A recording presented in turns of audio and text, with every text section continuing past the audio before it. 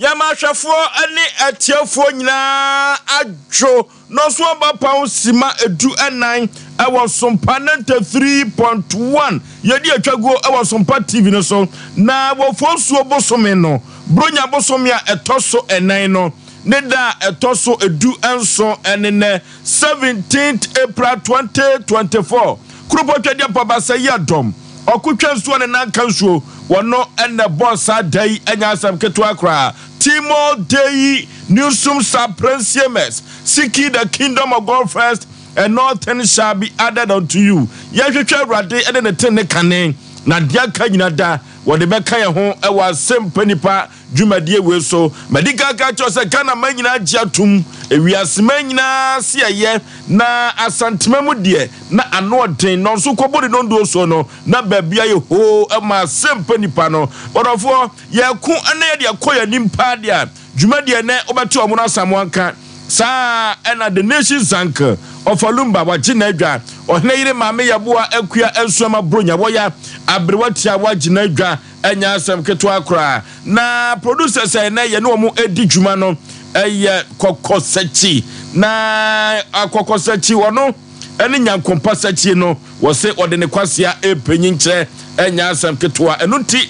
ena nipa entino ena sebe pladuasa border so ena empepi no ya na odidi no enipa hunti no ena odidi border so adwere ne ho na chief executive producer ema dwumadie Kwantabisa Isaac yenyina kwata so twamani na so hwa ena yebegina na ene no wantumi ama eno asa ne wo faase nimpon ato na nanam sedo wo ye pani wo fie na se wo hwe na wo ye ntotoye kama uko MC a ho so a azuka ewo sa ena school fees ye ewo ho go so ni abrantie no safo kantanka sa abrantie no bre ne ho asenya asem ketwa ewo nipa kese se ni musu du safo no ewo nipa kese obolo pa enya asem ketwa nana Yaw chief technician omo nyina eka ho ena na nwumire omo boy chidom na ukọ Sompa TV hozo so a eko ba jasi simpre mu bema sa brante no ye bema o kroba wa burasu atwa na nsanyoma bia na kefefa na nim ne trimi ya asem nyoma nam na adwinim sa brede wadin kunim na nwumire nte ya mete ye nche so wadin kunim kama wusi so nyoma bi wese bi fu ani so na nse bia fa ko ba ni so ama wagina ye ko ba jasi simpre mu no eko Sompa TV wo bo adwuma kama David ewo Sompa TV ho sa ena CEO ema Asem Mpe Nipa dwumadie no enso wantumi anto free blazer foster ho free say na sen no ase ni sika sem nye Resford Sompa didie asana abrante we stairs no say you talk ewo stairs no so a kanisika nyina besa wo furu sanni ani enya se ketwa kofro bofo pa ba ma so ketwa me yipa bre na Osei Aboagye Oforisuo ni team Oforisuo minam tie atwam nam de Asem Mpe Nipa ekobose asase so kansampian wase kampian okoduma samo hwehwe afidie emma tromo bidie kopa bibidie Asem Mpe Nipa na nwumire yaba a enya asem keto akura yani mrikisi ayatumi eno ene afra no samampo no ene yaba chencheku chenku a yede atumpan ene kire ye kasa ase no ene asem kase pa ene besi ewo dwumadie we so eno ti ka kire obi no obi so ka kire obi se Sompa Asem Mpe Nipa fo no wo mo aba no maba so mo aba ne pabene so na nse no na amanfo bi keka se Asem Mpe Nipa no mo ye bi ba bi na wo koye ne original no ani ye no tententu no baafo ye beboye ntabam ye bom susu a ye nam soro ye sai enam fom ye tintim ewo wiase afa na nyina eno tino se wo ye wa adwene se obetake a onem ebetumi abu enya asem keto akra abrewatia bibia bokode be ma foso nyankopo adom me ho odi nyame adom nti me ho ye so ho ye kama pa eno a me call 21st clinic na sa me call me beje wo ka na koy na me call na ma me bi hia me so foso nua ba Ala mi jano aso fo so ho ye na me say ai. Enti wase woni me di but on frame wo hine ye be frame me Oforisuo. Me frame Oforisuo nti. Me frame Oforisuo. Oforisuo. Enti ya chia ya dofo ne ye tiefo nyina na nyame adom ne wo mpai bo ne me ho ye me da obi ase. Mo amode mpai bota meche mo amofranye aye ma wo no mo amwantimi ama mesra men so ejaye no osre kwafo no so a ye wo fidue mu ase no so me da obi ase mo mpai boka ho bi na ma me na Dr. Yusuf Salifo ase ene manager Daniel 21st clinic and Dr. Penyo ho ne manager nyankopon hira wo mo pe no amekọ ye fidue mo disisi me so fo so be ma na cha se anya asem ketoa brasa me na fe Patrick Richmond Solomon nyankopon koso anya mo na ofoso hima no twetwe me papa massage no enya asem ketuo e wose ya momra me wo kira mesa akọ massage no mema na ya na ama mema na me nyina nti bia open na ko me do ofoso hima baba wa kokko bi na woto beberebe no na ho so ofe wa na ntuo wo no fo bi ye wrade ofoso hima na ho efo na enyo no ko filia na Frevia ne Margaret me Friday so ne Veronica nyina wo ho me da wo bia so mo so mo chia mo nti yakopon nyo mo so for so ya bento mo ndom ye Sompa TV ne so ana se Sompa 93.1 kasafidie ne so social media handles ne nyina ye wo Facebook no ya Sompa TV Ghana ana Sompa 93.1 YouTube TikTok Twitter Instagram and LinkedIn social media applications in kaya no obo Sompa TV ana se Sompa FM share ye search engine ho abetimi anya program bi atie na also watimi aye nhrafi se nkoso ene ma nkoso nsem abrabo mo ne pansem ko ena ye de so mama fo so be ma me da se. Okay, the nation's anchor Baby Aboko. Fuzo radio ya de wode nkwa che ketre mada bojumboje di afurusane. Yale na me yale nti enche wo se meko. Me mfene me nsane ade a me hia massage ba. Ko 21st clinic. Sister no bondi no. Fuzo hima me yale me ba. Am se mema nyina ye bi. Na me mo me chance ono na edi ne ho adanse so timi massage e papa. Ya se de anam boa ntino chode afidie ni wi ano sad ne san massage no so enkunu ni ade e fine ko he me ho ya na me ho ato me pa no ananye ofosu ma nche me ba me beduru ha no bi ama na wa ba he me na me ba dade doso awan ko te wo ko just na omu ho ha afidie dan de doso massage machines ne doso dan do na nya me che awon do so ofosu hima nya ma enti ojira obi so kola pa na obetwe no na obeya odi na ma won tem don't worry me ya obeya odi na ma ofosu hima obi wona room okura na twe no odi ofosu hima mesro me ba la bia me disu bia wa be yi mi fees oba be you no de wa kwa she de frame me da na mu za nyo no ofosu hima mesole no kura ba ko pe me na me yale na ma ba ma yale be bia me pe me nya masu bi na me sira mo me ba wa mo fro ofosu hima na obeya ma also otwe obi a yes be ko na 21st clinic de omo boy duma na ene ma akototi ofosu ye kokora no se wa wunim the new force our leader Cheddar na Kwame Bedi Ako the policy or the na no hye so na ye chairman wa chanting yes ndi na no kro mo hia me meeting ano so ye bedi hu nkomo chairman bi peso PH no he me chairman no pressure na e wo ho no a na o se ye tena se ye meeting ndi aye ye meeting bia bia o mo de ma hye no memo aso ate mo is what free chairman se de o mo yi me free chairman ho no MPSM kura ya bem na me mpe no ntino ye be na ye hunu ba bia be hye na e be boa ma na ye ma akoto so the new force na kwa Bedi Ako onkoso nyame pa 6 week oba Asante region na wabato hona abu so fa se media akotini wo new force mu pa isa matwufu Asante region ne frefre me se me mo hunu na oba o ma bo ne ho ban ntino bibia be ko toti ama ye na ne ma aye fine me ma me ne Anita hotel edumadi awrade nhira no na o nhira senior contractor Kofi Job ni Mr. Yeboa na afi Adum Bishop Reed Kondos man so awrade nhira ne ma nkototi ofosu okay omna samwa Baby Aboko ofosu nyame ada ma Baby Aboko bibia hye na ofosu Boko Baby Aboko ku ma menka sana ko ofosu kwa dentia ama na how Baby Aboko ofosu ya jede ofosu no ente ho kaka ho je meme na ma na mehwe no ma ba ye be sre Ghana fo nkola no ana ma na aba no esom omo dress no omo ntisho no mu yi akono dodo na so pa hu ayi wani de bi ofosu jai fosu minim de ntia me kasa ene ma hu akwala bi e da bi wo mo na asem e wo kan bi hu ni nyina so no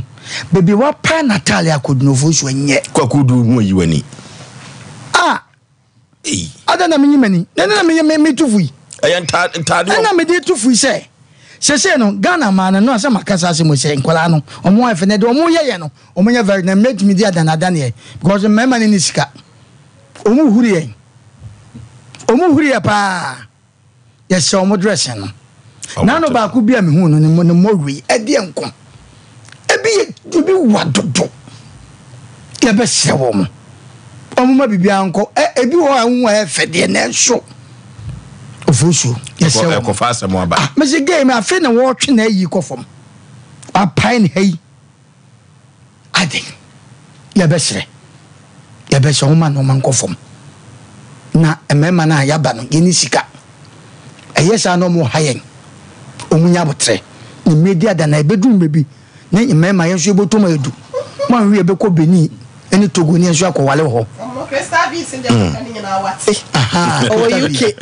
no wa testimony mo Christavis mo o se wo chia wo so chia no anu de do Oforisuo me de me kaka me ku ahu ayiwani Oforisuo me nyimani sese na no ba ku bia me hu amisi wo di chain and toma eso ye konfo aba bedu ni aden yes wo mo o ma no man kofom ni ehu omo ade o ye hu omo siti no ye pene sa kana fo ma ho efe ni mo fa natural na ebi dress ni koso dodo omo ya ma na bruso dodo okay afutu che na ene ani je chema ba fia Togo aba azigbebo ene ono aba fia ne sunkalu mina meka chew kagoka mina meka chew okay so chechom ni mo sa brewatia si duta mo kasa wo hu sa wo kasa bida ntu wo kasa kasa bibuano ne fo on fa ne damfo awon so fa na damfo ene Togo ayo complain no Togo na yire nam ayata ai na fin so kasa ya menka wasi ya kasa bi why de wunim fa wono de ka bi wate mo bi enso Togo de masa na hunu mana oye no se wakona so ya masa mina meka chow okay ya kwakuya ni malika ka chow so obi ani wa wapa futu ani atenatene ho dabida obi ani wa wapa futu ani atenatene ho ebire no ntino e osi atisim tam ne ekro na wodofo nyumtuni Kwame Ampadu ebo nyumbi na mete nyum ne na eye mede wose kwate jani bre na nyom no ye medepa anunti metrans ya na medwene nyoma bi wana mse dabi eduru baabi ani bre no bi ahye Ghana fo no bi so ema ani bre ewo Ghana fo no bi eso anunti no ye be pai fa bi ne de ya futuo de amasafo no orofo na mama kan kire wonne se anibre no so eda owu afon sa na eduru baabi na wo ye so ye nibre fo pibi baabi a ye beka se bi kura wo ye baifo anase wo kura sunsun bone anoti adantie na mama kasa abrantie bia na wone ne yonko asua nwoma na suku omo wono omusua de bom na ba ku ni made pa che ba ku entino ema ba ku ne ye na adwene se wo mana wu drug dia ebe ma ne kwan ama suku wono first ya ono edam ho die no obetumi ababa be di first no efiri se de wa be pa no ono na subject ni nyina no odi so first ye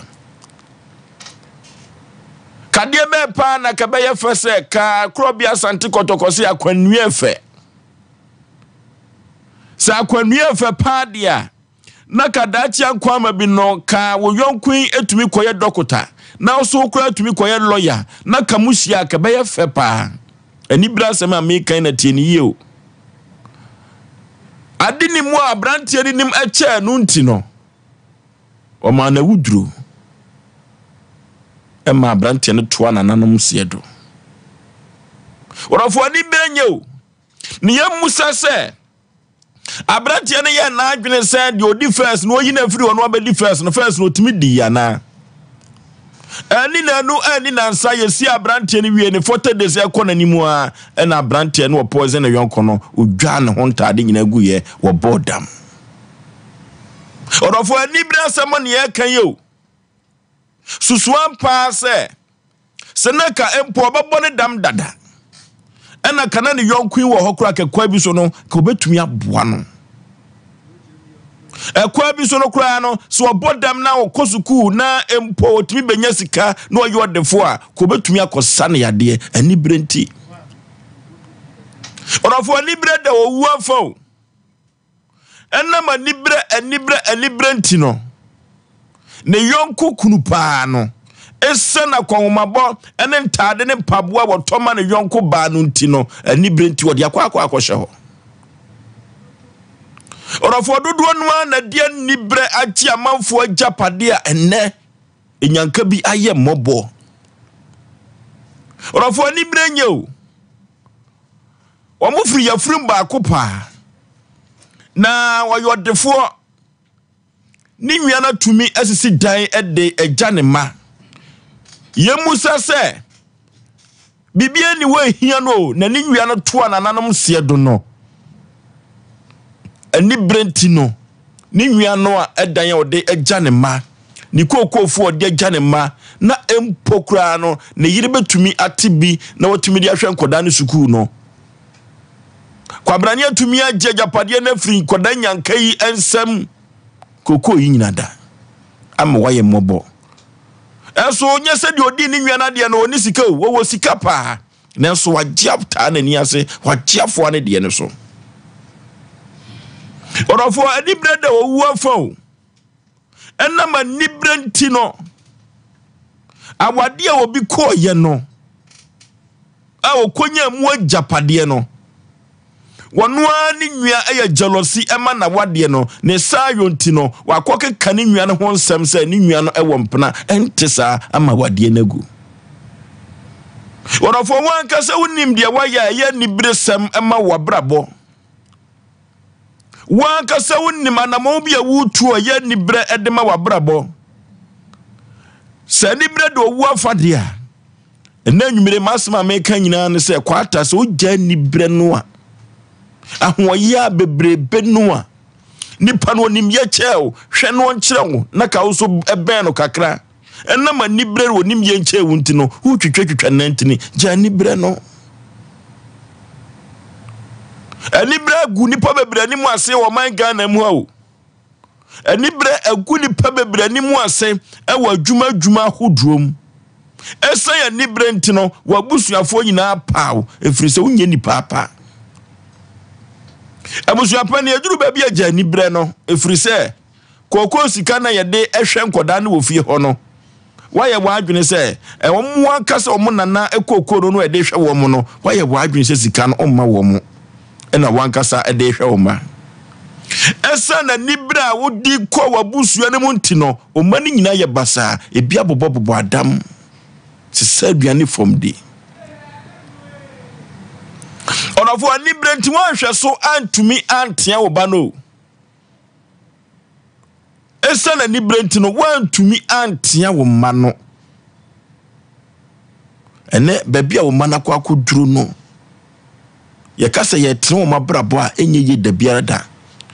abraba koda ne bonyina ko yete ase awuo wadwe kye so mo nam ho se nipa nanso so no mutime immunity se nipa na empo omotumi abobra abehwe omo maame ene omo papa no eno ti odofo se na nwumre anibra ye ye firi ya brabom na ade enye ye dia ade ye susu se ye ntumi enye ni ebetumi abo obi abaso anibre ntina ne keka ne ho nsem no eno na meka chuo ne se wugya anibre no a e wo se krupo twedi ampon otimi hyira wo tete eno ti ena nwumire masema meka me disi nyina ne se anibre da owu afa na anibre betumi ama wani magu ase anibre betumi ama abrabo na ye twensensan de ama odia ene yenya anibre no ijani bra wasanya kopon ushiraye no ushiraye so a ye be ya defo da bi amewiase ayede eye me modofo Osei Aboagye Oforisuo 19 Oforisuo omna samoa Oh, for sure, me that's young chatty for ne. Yahwefo, ne, Nankopon Shaya Dum, many wuku, I am a crada, me de me a foot to a bompaye. Na abeto Samia, my break here, me de abetan.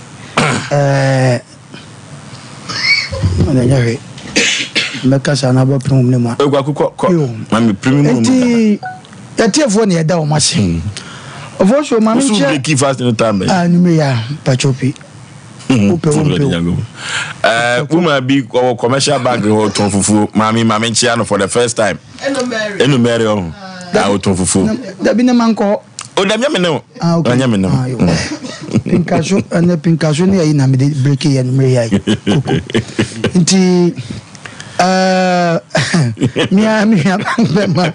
Papa, Yaw said, oh, Yam said that the old guys only minute. Oh, me, Judy, Jabba free, baby, I will be a machiao. Now, our boy, slippers, Papa Perfy. Okay. Of also, wouldn't himself, man for one chair, wouldn't himself now debate ya, no. I brought a friend, Bozy. I would say I'm Sabuabu number 2 or number 1. And then Tia and Yana say, I debate Cassia. If you were ban fa, if you were Bemanafa, Nimum, Obana Fana, a Sarini, Yanka, a yak of fast, some Cassia. Abba, Sardin Tina, says a Beman, Ujaoba, by sacrificing life, no Jano. Obi should say, a dear Juntin no ban one now, Odin, none of what you want to win his ties. I had some Cassia. Maybe a boys will be out in Nimian. I have some Casio. Man for Tiasia. Nanso, Yankopon him. Of us, I know can Nibre. Now, a Nibra Sam dear, may Macassa no maybe wa, a Hanquani Benyano. Anwaya, a Nibre, Nantichucha, will be Quacan, will be one some Ajibia dear. Sano Mano, we check it. Near Sandy Abasa and Yari. Sano manamani petri na sano wani na Ghana and there was our problem no anibre Ghana was our problem no nyanwan mo abroche ni mo ba ya ye ni mo di nkomo anibre wa abroche ni swa ye de ade ye dam ye bro ti se nsuo anibre nsutade mo ye dam bro ye onoma bebre ho no ma ukọ country bia wunhu Samuania, Sabio Munina BBSC, no within the Kaba, no within the Kaba, no more church or more, or Mutimu fine. But aha! Hey! Opa say, yes, I am obedient for me. And for heavy camera for you say, Ubra na diabakwana or see a tongue. Ne encounter Sembe 1 month. Ubenu Bia, the Bubefu. Go by the bang. Now, of course, we'll be canning Yaman. Anna sad and Sabi and Minesa, will be canning Yaman will be now. And that's will be in the bush of him, but obey me free fear ko be fear what time will be. Just a Ghana. Mananico Broby, and just a Ghana. Yabai, Obia free fear in a buyer. Obia wanted to tear the Tetano. Obia when Nimedia Ecutano. As will be to me free in Nimdia. Any bebre will Nimedia Cutao. A Ghana. Oh, Ghana. Of course, when I am not the Abano. And I'm for baby Berensa. Because we'll be any Brenty or TV.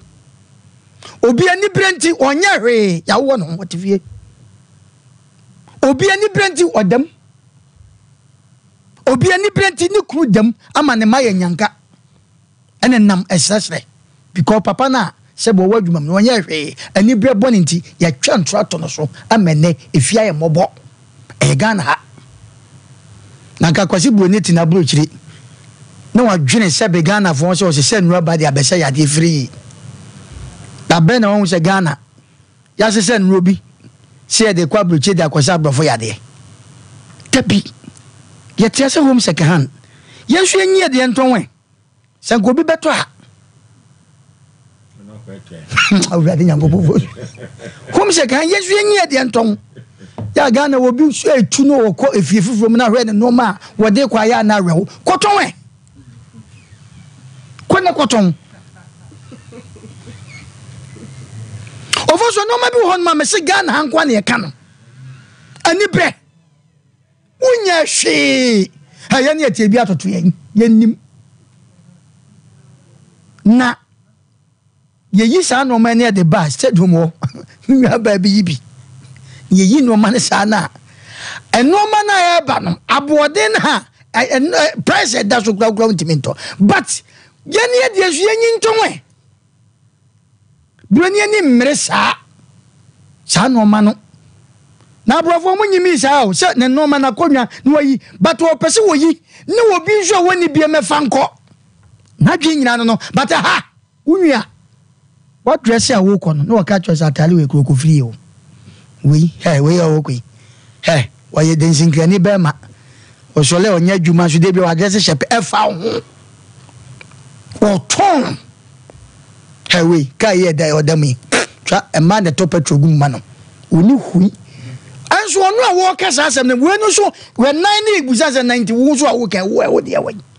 ofosu ani brede ade a mese me pese me kan wo wiase nyina ma amanse wo a wo hwe meti ase se mese wo kasa bi wo ai wo Ghana nko a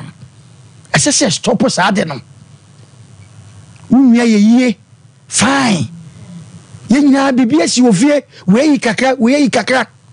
edrume bi onu nko na ye bu ne sesabe wonye obi an yiye no ye de krono apa no sese akwai the way ye yi bi onu so yi bi de dabra na no ne nu amankwa sika bi ayira ye dabra na akwakofa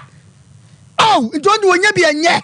okay ye be sem ani bre ani ho ya ni nwanza ekwan no ni nyina o me nam so but ne ye ka ani bre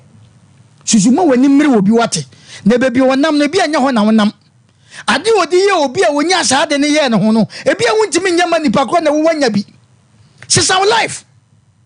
enye obi a ne sebo sorry a ne say sebi mpe wa fa ne ho na wonam ebu okwa na ne papa ye ne noma bi oye ma obi ene na adum no enne sebo da ne ka ma ne oti ne fie papa bi wo so tu fie wo dwene ne ho wani abre no trasene check ho se brother na oteso no ano ya no ene amanfo wo nsem a wo ka no obi amani kura ha dan saa wo kumasi ya saa ma ni kuru gete ahye tia ho e ka amanfo wo nsem saa ene bre bone ene we de menwie de wona mi kuru no wona ye kurupani o abusuamu wona nka ye kurupa ye pani nanso nkuranya abagi na nimonyam enti saa na tie de a ni kuru nwan ketwa no na ni bre wo mo ka be si opa na oton wo mo koke o we koke no de ko won hu na won chie ne da misam enne ye tu fa ka chose dwe de da wo so ye kuta na ye wo de a na unwe bi ko so anka bompa e ma no na do so wa ma obi na nso unwe afro ko so no ye twene san ani bre jansam keka na de wo ka no akaya ke yesi susuma nya utimu ana utimu adwen ana asema wo mu no akaya susu ye bi firi wadwen mu ene mu na hira nipa na jansam keka amwani mre obi ade osikusa obanche na me mpo na no amwani mre me po na okubanche na na ye wo de a okay nto fosu ene topic na de aba manfo bi berensa egwani be masabe ebi mu bebi omo nam ana odin okay ejie nko anim abrotia Ofoso be ma me da se ma mencha Crystal V ne ma Sofia omo nyina wo UK omo mfa dwumadie eni agro mo hwe wo online den Yakopon hira wo ne obi a wo hwe na anwumre na Ofoso be ma eni bre na ni tai ababete ekire na nipa dodo na no eya na ye ntia brabo asesenka ye tie na ya tie brabo ase na ye hu sede esinam ne kwan so a enkasa ne ma we se nyina ye be hu ni se ye ejinjai dia na se ade bia mfaso obi ani so nte no eni hu kwan se obi akrampo no eha ne ho ewo sa ne ma no se nani kwa akobre ne yonko se yenim se ehefo nkyire ye wo hwe no ebi didi bi achi na se yen satie num we se ni nyina no entimi enye pedade a na wo se obia edi ne lemu na obia hwe ne kwan a wonam na enne onua eni bre ni nua oyonko eni bre ne yonko obia wone ne te office krampo no na ni bre na konwa ya wote so enti enne amane ma nyina no aye sakasaka de amaye amane bone fo sem dodo na no ene ne yoye bone na no ene ekoso Oni when a we school JHS, oni na we SHS and also senior high school, and also be crampo na tertiary institution, one in a we ye. Now so ene nipa na kwa kodra brochire, ebia wakwa kojina baby, amene filters a wodwa befo, ye faso di twitwa emfonyi ni ade wode bia yobo okro Ghana hasen wakonya nkra tokromo, anase nkra moto mu anase kumase kotie bi atena, en wakwa kojina baby atwa emfonyi, en wode filters ye atwa ne ho ahye ente no, waye zoma na oda social media. The yonko hu na nani bre no na se nipa we de waskum na minimum ade che no we de ba ne sen wanya gyina bia pasa fe na wo to ne ho twene ba bia ni kwan se wo to ne ho twene emema ni kwan se oba na namu ma ono mu da no wo ba hu se wa makwan na wonom e fa no eti se mogyaduro ni nyina ne se wo pesika no no so de akwakoye that kind of dress ni bi ba ne no wonim sa befu yetimi ye den eye ntade ana so obi atade kretimi yi ne kon ni ye de aye den ono akasa ni tie so na etse ono ana gyina ho bia ma me ye bo that TV so ye be yi me ko afiri ho obi atade bia hye na efe na me ye de me fonyi bia na me ko se no ko akɔhye atade anim e bia me hye suit anasa ma Jimmy Kente papa bi so e bi krampa na nya media wo hu so obi ti TV so for dodo na no bi ho a wardrobe nye omo ankasa ntade e na hyehyɛ wonom e so se o me mate we se na ne wakodu se da bia wo change ne ho e na da bia wo sesa ne ho nti no ono so pese wo yete se wono afa na eniema ensem fatano no wode ne ho e kwa akohye mo because se o pese ono so no yonko ne ho se wanya baabi papa bia gina che no ni bre enye yehwe ne yenye mu so hwe James anase yakubu ho ma na etimi ensa chiche mudu nsia ho na wo ka asem bo se baabi anita anase ni bre bone wo no ya na sakasaka ye ene ne ma bone nko na ya na ebuso wo ho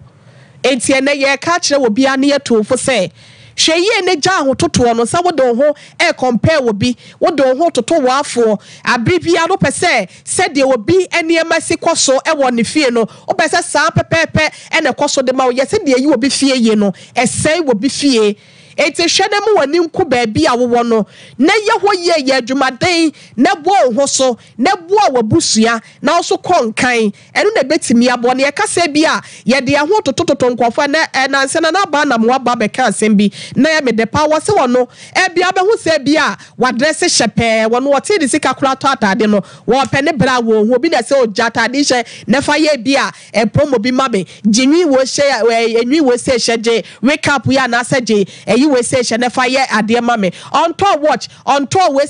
say esa ne hu ne ma nyina no be hu so da na ba na moa e kon kan so no wo beji se e bia ne sika no de ton so no kofo na de ma de se je ye ne kwakoye yi bi maye eti ye ka che obi asa ya menhwe obi ho anase obi asa emfa nsa wasa kakra bia kita won wo dia wono eno ena ye wo dia mo ani nko ho na ye say wo mu so ya no mo mani bre enkofo no ye say no 9 no 10 Sametia sero pese yi mi free ase no mu a wa ma yonko entwanko na be ye dedi ama so betwadu ebe ya ma o se wan kasa no wo be boa wo nua na wo kwa ani mu no na wo bi nim da chi de wo ba be hwe wo bi e bia ba bia me gina mi won ne pa da sadwe pa bi e de ma mi nua bi bia ono so nim nte no wo be hu no ono so okoti abre watia owoso be ma brain ni afa enti wo mu so wo mani brain e ma no sa na yakubu ma na timi ensa ne che mudu nan no e ka kire wo mo se wo mo hwe na wo mo hoahoa wonom ho e wo se bia metan we mani biri we sei na wo di atro di tia no na wo kan sambone e de fa sa nipa kro no no de hoahoa no wo se eni pe ye na firi ase no ma na se ye na firi na adwane so wo bible se me hoahoa ho e wo sa ne ma no ho na enye ma wo so be ye sa na wo di atro e de tia no kwale basa humusu de ani asotwe na eba no eya na so ntene ye ka cho bia se je ni bre na ye se okoto abo okoto we no se wode ani bre so ba bia enso a anase baabi a yenso a eya na obu na pere wo pese wo ko wanim enso baabi a abrabo no wa sha asese na wo ko no wo bia wo no watotom be se 20-30 years ago no woni ni fie no emutwe eti menka sesa de wo si ya ne ho no wo so pese wo kwaya wo sa wo si mu nche yente no nya botre dem nya blema ho nya kopɔ ya adom a bless fata mu no wo be yi na so akwa gina baabi a wo so fata se wo ye ne betimi aboa ye ame yakoye ne medi ye mfia me ya boni bia na sa afena bia no enkoba se ye de ye ho kwa akotum na timi aboa me ya brabo no so aye nkosofo so be mama me fama no nsia me dase okay the nation's anchor vozo radin shiro ni pebia na won shira gos man na akwasi bosompra ebi obi one ne ho kani awrade nye omo kase vozo nora ani bire na mamedi nkomo bi fa nora wo futu ade ba ye ho se enye mfunso bia na obi de beyewa fama nyame ana afa ne saa dabi obi de ani bre ebe prawo anya awurade na aka boapayo wantia no a obekoso aye nipa ni brefo asetena ya wo wiase abrabom utimi se woto aduane on na adwene ne ho first but ono no wa wo de aduane na bakura wa adwene ho a wo kɔ no ope baabi de aduro agu se bedi ne wufiri wiase wanto bi usika umfifiri na also mana magibi ni ba ono ni tiri mu pa wo de di aduane bi ne se wufiri wiase nipa ni brefo na ufura brochire ba wo se wo ye madamfo ye ngotena baabi num bi ensa na esisi manim nya wo na wo betua wo ba wo de ba akopɛ na wo tusu se wo no makoda no wo de aduro ogu mu se wu firi wiase na ensa no wo de watua wie ono nsole nkoda ase ye betua ne kabo so me etu onipa wo ye ndi brefo wa abrabom se wo hia no a obozo se wa ntwo ho me de metima go hia se nipa na nka ni dibiem enum biem enye adwuma biem because onsusu ye nyina ye boni tie nipa kra na nko hene so o yare ne yenye onipa bi ti se David o tojoma na o hene o yale ye firi wo so na edomo boji David so se so akuma pim David akuma opedu David de ye hunu ne su nipa da na nke nipa wo yare a wa yale sa wo ne ho na wa prane afa wo dom bere ma di wachi se ye nko hwehwe ne ye nkuni firi ase buza ni brefo se wo dwene se David wu a na yare ne ba wan ne beba beto dwom biem ni brefo gane ho a onwene se wo na atomani die onyine se ona ade ni tu kwan onyine se sebeta fracha dan ya otimu na ade ama no onyine we nyina na nibira na ka ne ho no udi ewu uwie no onu so wu kura oyo oke na so ne dom nam hwehwe David akuno na wiase ana ade akono wo Kristo sumu ne se onipa bia wadwene mu fan ma nipa no se da biara da ode na nibira ne ka ne ho so obesori atia wo kra awurade manim guase to na boboa no na wo kenkan o mabakosem ya ne ye da ne se so chiri ya na duru se toilet aka ne pe ba bi agya ne nan na okowura obodan bi mu a sa abodan ni mu okowura akoto si wo gya ne nan ese ne dom bere ma se me yo hene muntimi hwe madagya ntimu nyina bonten mi wura abodan yi mu aba okoto ya na David na koto na chi no okay nka Bible no si David ben no wi sa na otwa na taade bi anka David wa akonya se okuno ba woni ani bere bi atia so ndi no wase me mfa me nsa nka ne awurade asra ne da ohina ye ne hu ye awie wapie Osei ye no ma Aboagye su ye nya David ye beku no omo distance an obegina adros ohene ena awurade do wo hye me nsa o wa wani bereme wa wo chiri me wa wo mpemi ye wa ka wo nkona nkama sei ena wo dom ni gya wo obekoto se wu gya wo na me gina wachi pe na nkametimi de me se kan awo gowoku na nso me mfa me nsa nka ne onyame asra no se wo de wo pese oya mebone akoso ontaade ho nsakira ye ne emi na metwaye kametimi ku so he David obonani na ni suoba etomre bia mo obi nya obone ansa na ni bere ye yale fun se bi wo so atoko ne emoa efi a woti wo pese o de o ma me manko na yeye ene mom de kan kwase asem agya ba ntena fie ho amani ntena fie nsem hunu saa because amaye ono hunu se mpanifo na wu mema na wu pro to be da ho ye cha agya mane benya bi nti ozo oyisu saa amara ne se agya ba ntena fie no okremu ni nyina no wofa unye ni berefo nkomo bi se wunni bi edu ni berefo wuti anumre ejiranka awurade se odi ofidi ato a kura urumutu mu zaare no wan change no onzo afeli anumre wani birebe no onse nyumire wa fele poto remote na ka wonsam ajo bi wani ma wugina wo onse wa fele yenya ya no bire ne yehunu se ye besi ni nipa nante na abraba akotote Joseph asoda Jesus hu achie ni nuanom na ani bire nti sa da ya wakoka so obeye kese yese busuam nya na abeyi otitire ne se ndi ye nton no obisi ye nku no obisi abula ye mfa ne ntum yedi ka de na to abulam obisi da bi obi beba be pie ne so yi no ye nyini ma yifuo no mo mfa ne nko ye ton ye nuan because se abrabom obeba be ye obrempon edu oni brefo no ohada ni enyina so bia o ade no ode tawo no eni nyina so ya mamu nyina ntoma ne kala ba ko pesa mo mpon ne dia amfata ninti no wo tan tiawo mu nyina na mkoto ade no okede tiawo enso nkwa wo de no ofre ni Togo ne dia yo original enso mu nyina na mto chem e wo kede tia dipani brafo hu na de bia wo nipa ho ye problem ma no wo se de ye musuo ma no da bia da wo ni suo na ye na nigye ofosu ya tina kurom ayi what news dodo wa say se buroni bi a wo na America ne yonku buroni a poison no wo de yetie news bi a ya adwene ho ba benya Ghana ni e wotukun akoto ne yonko Ghana ni na odi aduru aguadua na me na die awu be so na no ohuro yenko hospital ye se obi na ato na duru obi na poison no obi timi fi abrochie baba buani nuanom ano yenko di kakra na mema mu mfiri bi kro onye hu abusua yenkote nkote no na obi a poison no nipa nibrefo no ye mani bibia dio be ye nibra di na duro kura ya timi wo hene na abeton proto ama on nsa hyase wasan ne kama sikani pie ya nibra ndi no wasa ato ama sikani se monkoko na mu nibrefo ne ma hwa aso abodam nibrefo ne actions bi a kire unya hunu na no zo ebusuefo ya bunzam bi no na wiase igwade a wo ye bi ani ntiase nibrefo na ani di nkoma munyina na moka zo se ne kasa edacheo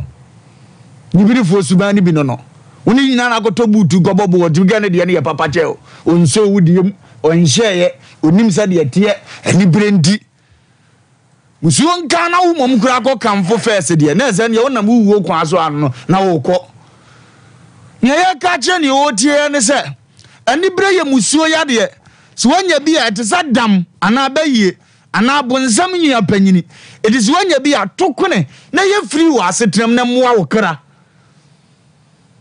na nipa ni brefo de one ne tia wabra bo nsi wuye opim ko wani ma enyeye osan waji a enyeye da bia da so wodi wo ntepe wo seye ani onu nya na bia adwuma e de same adwuma de a woton no ebi na woton na enso so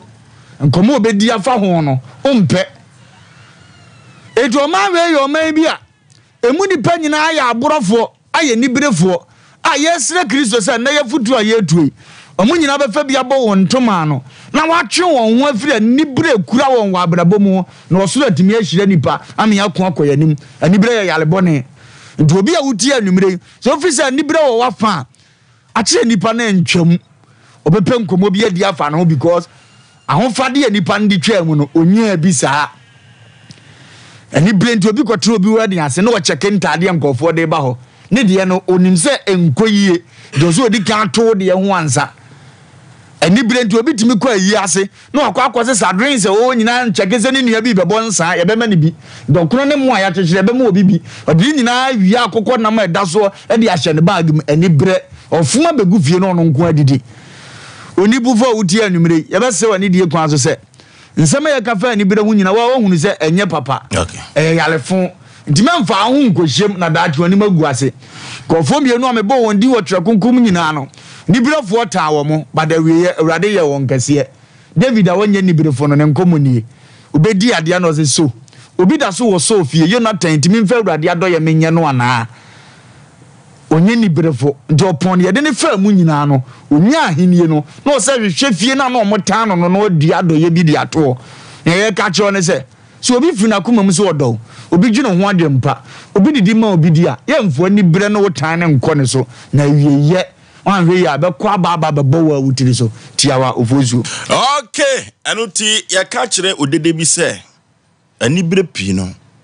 da owu afa 0554931931 0551 931 0548 0548 hello akwesini midwedu nkawe okay yetio ya se ni ble ni pape ni bre wo ni pa fadodo anuma ba ko ne kura no enuma wo wie mu na peso o chi o mu na eja ba ko ne kura no ya ke wie mu na wo nya ba wo kura ni bre ye ke ni bre ni pa ye ni bre do to pa ye ni bre do na hankwa so na wu sa den o trafon nyangu ko bi afune de no ni na ye de ya pa so pa ka ni ni sampa ni fo papa ni na ye de ya pa ni bre ni o snake ke da ma tinu ni pra won wa bi ya ko ni no okay hello Osei yey Osei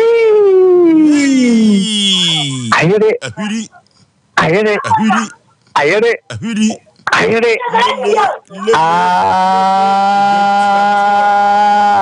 jandam oba fansa bo for foire abeti se Nigeria o senior college no na kwaba je idia bo sa be meji ho na idia kama ke se be so na upo visa kwanta visa se no ho ya de ne ho den program kadiaka mo se no musume ko be yi na pes anga mo no doso oba the person say yenya ni bre the person say oba the person ni bradie the be the che ni pe be fo no be ye bia ni ho so ni na ade ba ko ni se eye ho ko mo se o ti sa ni mre ya se bi tu ho fo se da se ti ya ko sham okay hello Oforisuo be me yey Papa na bibia boko de kama pa ma femo ye come light wo de se me dance me tiri yabo we ye SK Bolas Obuase coffee ko one dem ka se free am o volumba o ma samwa na na ye obia ho ye kama ya do wa de na se na de ma se ya de ma me tie nsem so o se wi aso se ni bia wo ye anibre bia no o wuntem ni bia ni bia na ya na wonte ni bia ni bia no odi ga enkoso o se anibre ni bra pani ene ho ya wo mu ania na ho wo mu ania nko de wo ye ho na wo se wo be mu ania bre wo nyonko a de bi o be hia kwanhia woni na ye mi ni na ho ye nyia ni bre anso ni bedu nia no wo ni bre se agire wo no woni bre se wo koto na onye so ni bre se eya wo ya ana se asho se wo wo sa de ye mi ni na ho ye ntie sompa ye ntie foto se ni bre wo no eda owu afa we ye SK Ola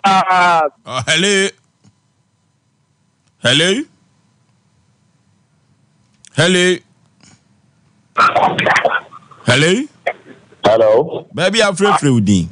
yo make us free abuna your friend say your friend Razak can't you yo we dey ya femo amaka dey maka sem pa me say sa anibria no possible di person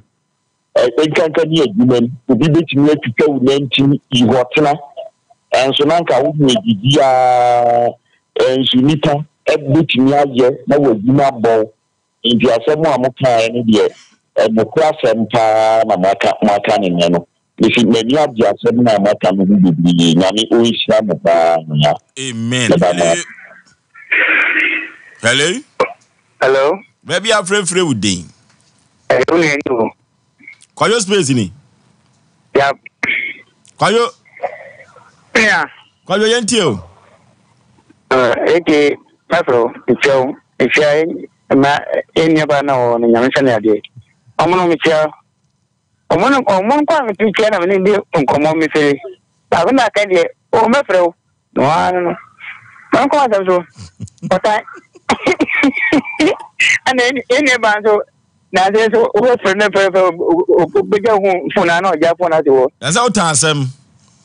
mentani ba obi amu bu mi ka se mentani ba akwajo yako onibre ni na ko school na se papa ni ma dia ti ma ko ti ma bona dam on na ho na mi to na mi de ene ebe ka ko mo ba me ma onkra uko brechi adi tiraka uko brechi na se utu kwa yako brechi yantra do kan ya bia di o ka de brechi yenya se ma ti ni se ye ngoro nkoto bro ni koto ni de ni hwe edi se betu aye phone edi se betu aye car edi se betu aye airplane dai atama o kai enti uko si aya uhu ni ye no pe na makun ona tiye plane ona tiye car ona tiye tractor mata yenya ka de no that's it okay hello god you speak hello baby afrefre udi god you speak hello baby afrefre udi katachie katafi central region nankasi yeti opanipa first of all Asem Mpe before the money aje no anyway okatache be ma we Osei Oko Kofa Asem Mpe Nipa hello Hello. Hello. Bonjour. Yeah. Christ has been coming in. So, I can't soon. You may Christ will show no abija phone you may somebody has 7 up. The beer needing a mayor, necessarily a media panel. Because we are neither 7 more candidates. Yes, and the positive team city here, you need to tell you. And you bring tea. And you form you know, or more nearby 2 coins. Na obaye no bunia panyi eno no ni fie kuma no odi ka bi hunu no no se o sister the ba sister panyi ni ho no enti ma me de baaye ni de na sister panyi ba o de ne ti ama sister panyi ndo hu so onia ni free onia kuma da mo ba no eni brenti no fa onia ne to jenkrom enso na niema wo de bre onia panyi no Esum bosine de odi break man esa bo bia na panyi na bo ani enso ho ani brenti no odi ani bresa se ne ma no kra wo nempe onia ne mfa se ye onia na ni ka ma ne ho ni nti no onia ne mfa ne ma wi akire no na ne japa di bi ahwere no nti so de anwumme mo de aba no ye nhwe ye hu yi wo ani bre ho ye bia no ade pa bi nam kwan mu ba ani brenti ahwe be fluenza ami nhira mo ne de le mo de aba Yamen come on pa ni de kia mo kutisema o de breye yamen come on pa. Okay, yes shani fa last caller. Hello. Hello. Hello. Hello. Hello, Panikase. Baby afre with the katachi. Never saw me kase please should be far western of the family akisi. Yentio. Panikase ajimre mo to for kan of alumba. Na mpani fose se wa ma de oben wa nya obosiabo ekọ akire anokwasem aka medafo ene wo no fa da bia me kan so pese wo se nipa na ni brewa ya bra wo petumi bi o se wo ba fishbe kwa ha metina ka se mi ma no ka sa no wa fasta wa hapa o na be pre assembly man na assembly man na be pre no ina mi hu se nipa nye se nipa ya ho ya se nipa trimusu obi na me ne ko ba me ndi pa no asa ni pema Sompa sana ni bre e wona afa ma mentia ofagacho na mentia no jafo akisi ni we makrao no okay ani e do ofre no nyina besie na ya asemo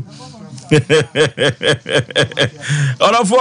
anibra nye anibra kasa no e yade bia e da wuwu afa anibra nti ofrikuro ketuam eso obakuma se abebobra adenti ni ma menwa ba no e ba kuma se no wabeyi yese tam ede na abatunu kumase abonten so wabodam babesia onenam eye ni brew torofo ani bredo wafa se de yede e ka kire mu no yafutu sem no opati bi na fa boku todwem fa bobra ebi su yie na asi ukraye ye obi ka kire santeman ye obi kire santeman ena anwumre na madika ka kire se okoto se aboa kraman osipata so a enye ono anafo ya obi na man susu ho adwumakuo bi adawroma enye bi ede besemu anwumre bia yenko computer so dwedie emra sisia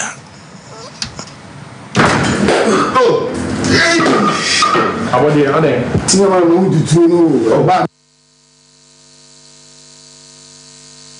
Tinikura. Also,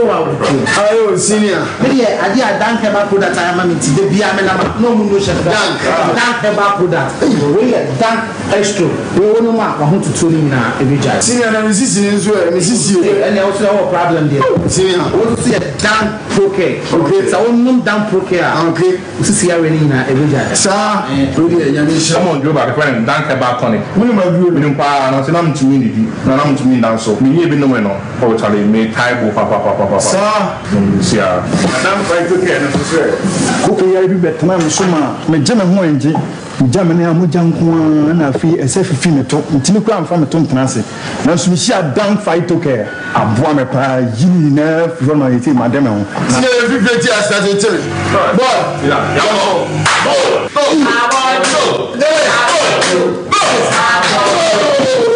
Indre oba pemfo oba o ma akwara no fo ne akwara woni mfie dumienu entumi num bi ubenya bi wo herbal shop ene pharmacy shops a ewo man mu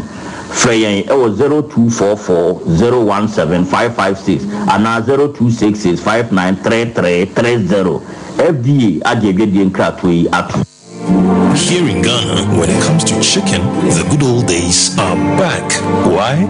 Because Boris Beef's Chicken, BBC, is here. Yep, give your family and loved ones Boris Beef's Chicken. Fresh, tasty, delicious. Boris Beef's Chicken is produced right here in Ghana by our cherished poultry farmers with support from the Ministry of Agric. Get whole frozen chicken, gizzard, chicken feet, chicken neck, and chicken liver for those special family meals, buffets, picnics, funerals, and all restaurants. Get Boris Beef's Chicken. It's halal, so everybody can enjoy. Wherever you are, call Boris Beef's Farms hotline 05-444-444-53. Ask for our branch that is closest to you and come get your chicken. Boris Beef's Chicken, BBC, proudly a Fiakoko.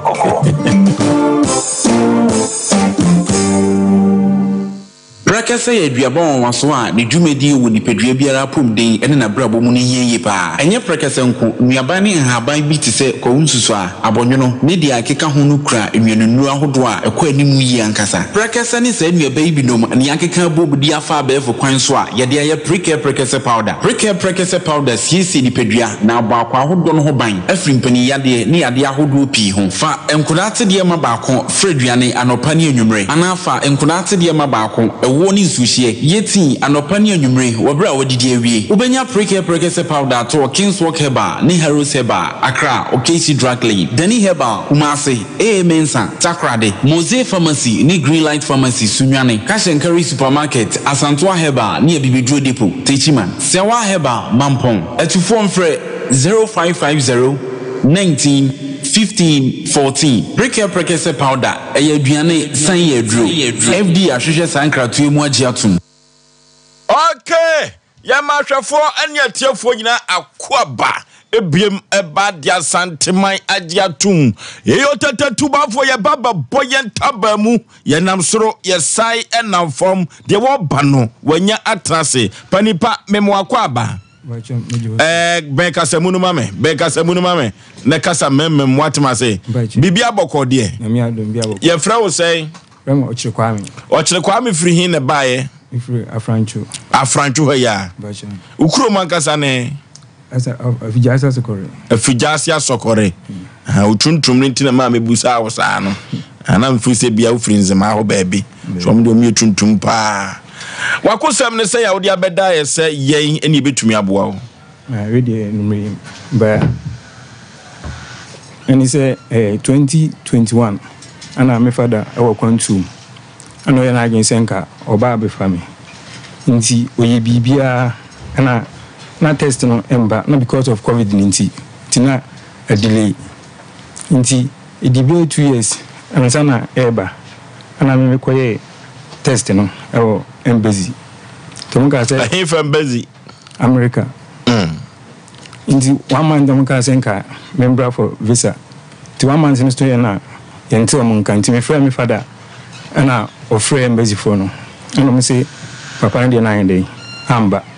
inti jise okoye foforo inti me frɛ papa na me ditu anim na o say debi say saka na de ono mbo saka no e yo mu fault inti BBC abade a ene unchese scanti ayo papa da so ontua te na akwa say omu mistake inti say scan embassy for mistake tu fa pass ontua sika bia bia o me dia say embassy ni beti ko hu ka dia ene obeye bet so no say ko yin sika twia akwa test ni de na ono de na amba dia on say anya foforo anenti na o ka say embassy na mistake say na o mo sin ne de no amba intermediate no muntimi ngina me kwa media no to ma visa okay nti ko yesa enya mistake nti be fa won kadia ene obeye but fa won ka no nsan kutwa sika foforo dia timi ne kan ya se me na wo bua me won embassy fo ndie e ba se mu lutu hwe nti me ne kan na o si da bi nti na bufu nti echi na yete me sai na kan and still na say on ti asie to na gwen senka me pe ekwan foforo so nanka won family dey enko ntia na brother bi magazine your friend say Romeo. The friend Romeo. Yeah. Or ye dear Mazin. And the Obi no oye school a Canadian school no. No oyebi. Emma man for. Indiana menim papa. Men say Romeo no Mazin or ye dear Yankasa or. Only I nipa bi na na ho no oni ne oye sa ade no. Canadian school no. Okay. Nti obam no oyebi mama for nti obam magazine na me di enkomo fa hon sese nti no say oh. Ena nka menim papa kra enka na ba bia du ni de nka ubin pipa na we dey ubinya fi nka ne okọ ya ka adwuma sem ehunye din because of say ebia ka ukra enkrata timene ne kan ya na o say papa nse wo do onye nti so betimi aboa me dia o say mpu bi nti na o ka say ne me fa me slip no embra me results no nti o hwem na nso me try nti oye no na school no no say oya 1,500 or register for school na 1,500 timene papa kan ana odiska e buy ti school ni buy no send admission here dey e ma me to the admission letter no e ma me na campus no mo de ma 1 year program timene papa kan say enye hwe o de 1 year dey o de me nko timene papa ya na me say ka Canada ni America dey 1 year na esu a e kwan bi obefa so a nka obeboa me dey ene obeboa nti we no e buy no ana ka say acceptance fee 4,500 kai acceptance fee no 4,500 nti me ka che papa no ana odi scan e dey e buy ti na me frɛ bra no ana mama account number say nkotua ntum ti me chotum na still na school no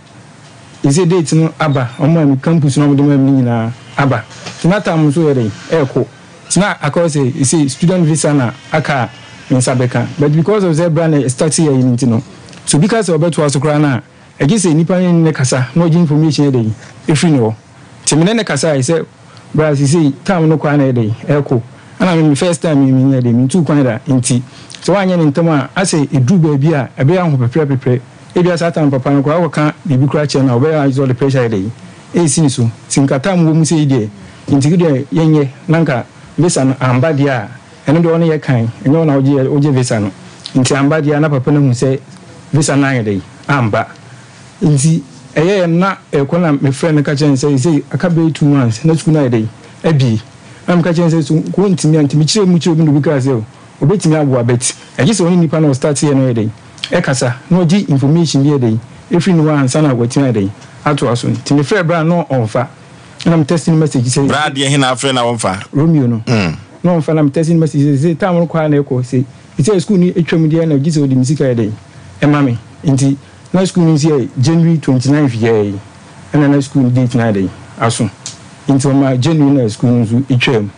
and testing message say school ni etwam dia and gi say me music ba say visa no so ama visa number na say gi say nko student visa nti ma ankwa e biometric registration no ma ankwa this ama because of that nti ama e papa nze say nsan na on to aso bi nti ama me papa intom aye kaka na me say o fro papa na ofa onfa o fa gi say sika no inside aka ansana you say o sika ni nyina ye say 6,000 o ka che Romeo no say ise me friend na onfa Romeo no so onfa producer hwehwe na ye hwese nyani Romeo no twetwe nkomo duru baabi akwantusam no ya doso anyes mu asisi no ya doso dodo ya semo Ghana memha o na saa na beba obi aso ontra o mem aye den obi aso obekọ enti nkrofobia for that opportunity ontumi nye visa no so stay obi office no 3 eba center or the 3 eco capsules cocoa master dia badwa so do for yenkoni to bi ne fan 2 eco na se if ye ka cocoa drop atata hwepa dia 3 eco capsules cocoa master na me kamfo na me dia ma cocoa no pop ma to udware ahonam ye ohene okwan wo minim enunu wasum cocoa na ye saade no orofo ugya ona moja firi mu ba cocoa na ye saade no bema o mema yo ebekọ from se yenkoni pa 3 eco capsules cocoa master ni bi ento kolinaka ba dani ba misti ba ne apidank okwa obenya bi ato 05461071 107 0546 107 107 na yenko ne kope koko ni bi koko drupa na yento koko ni nyafiri so pe bibia betumi anom etise mizu 5G meza na o de pepa wonu mu a mo ho de betumi agirigina so na 5G meza no ye maame mo dwom kire se wono mu a honam eye kama jese honam ye nyina na beko galamse fo agya tum mazi fo agya tum ye tobi ne fa nwu ye fridge ma ponto nya badin tuo no ayiyo no nyina no mizu 5G meza etumi eye ma ne konkan pa wo chewo akokọ nam no ka ho na pe na asai kura manager Daniel ewo 21st clinic atwa overseas ibenya ne dosopu ewo ho na yato Bikan supermarket abawa sister sewa ewo anomanji post office enkoto mizu 5G mister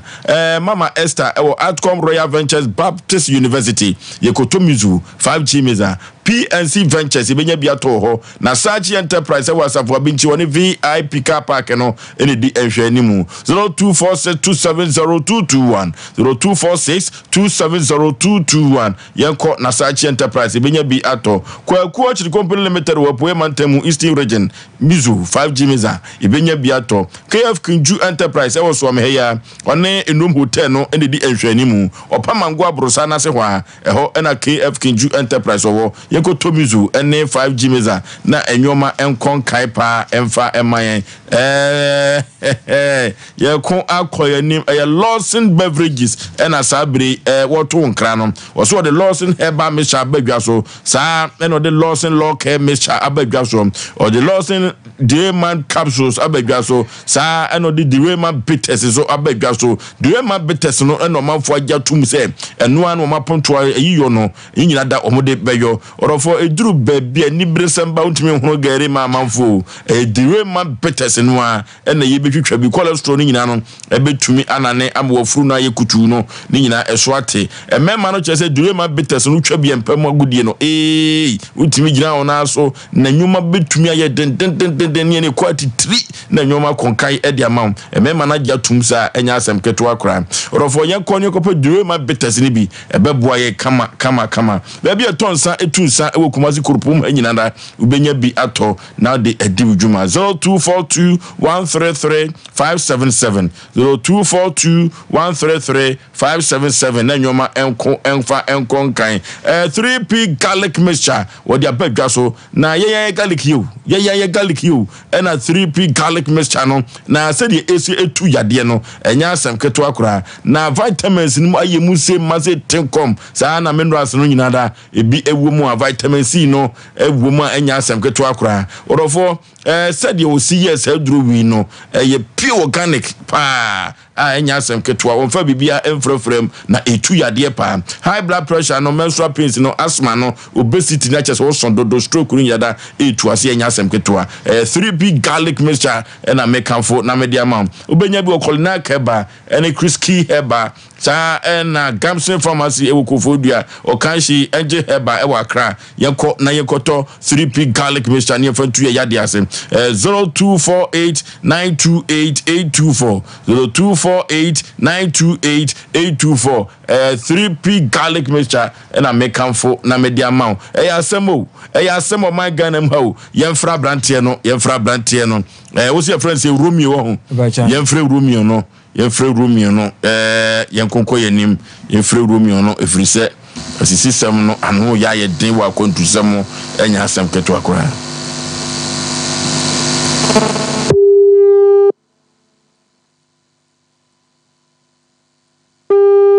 Busua yemfra Romeo no Hello Romeo. Hello. Yes sir. Mama Joy.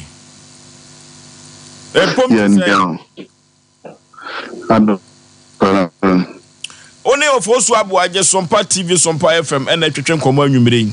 abrantie bi dia yen brantie no Kwame wochire boga ofa ase no awo mazin woni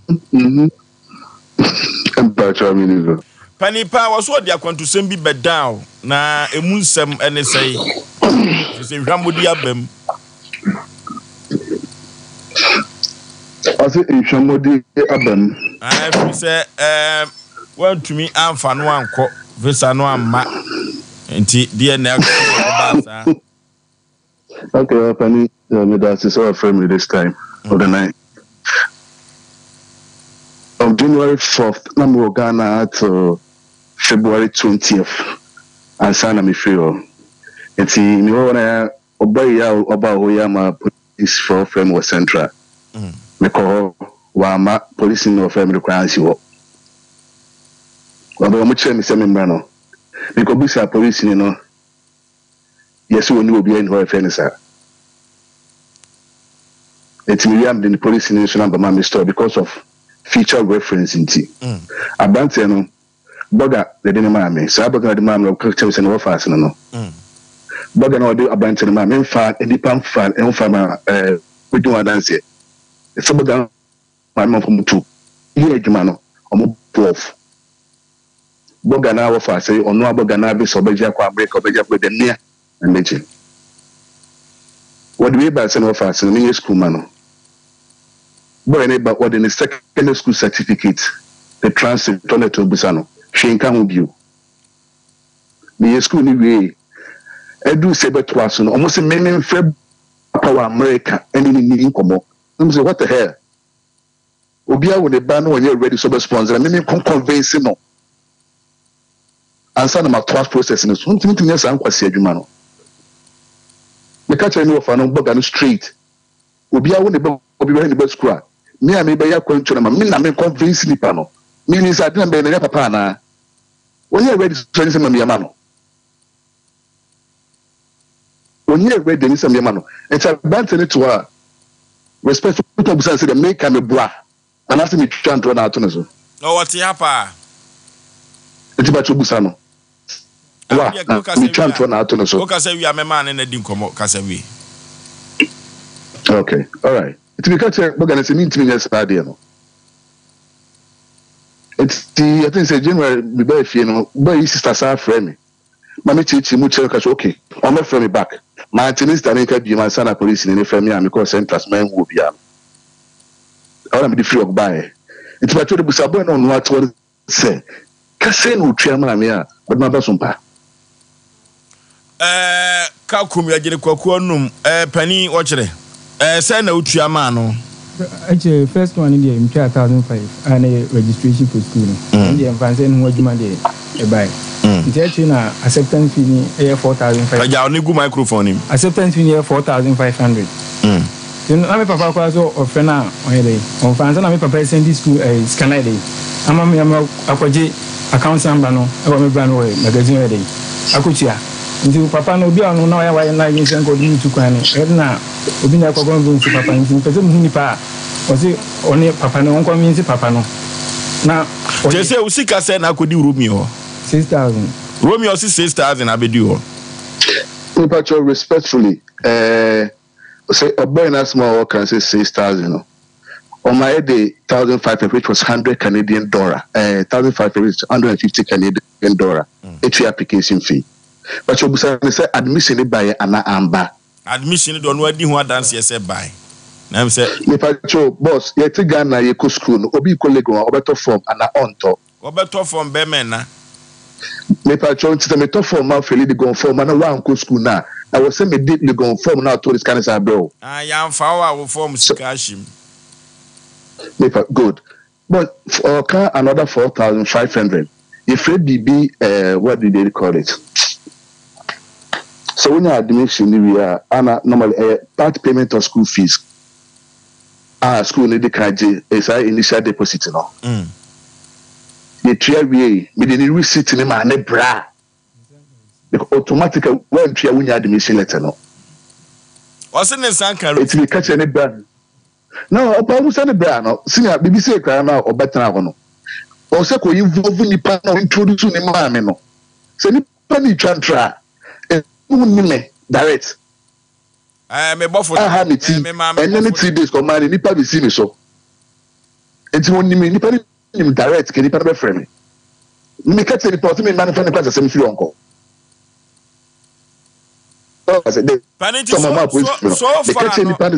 So far no school no buy ye no visa seminar no na no fisha won sa na. Senior now if I say when you school now better to have visa process we school or cool it comes to the process. Na se me buy se me buy be you see kere dia on buso no to no se me ya zania enipa do say e no magazine e no matu kwan obusa no me bra na wo kana se obetu kwan ho na de tu kwan menese admission de wonya enti senior edru ho no eye process okay I was say who nipa was sponsor nipa no the bank statement say no nkorba o papa ene se wo je tum. It's my friend, but I didn't deal with this guy. You know why I say? Obi na dene ma me.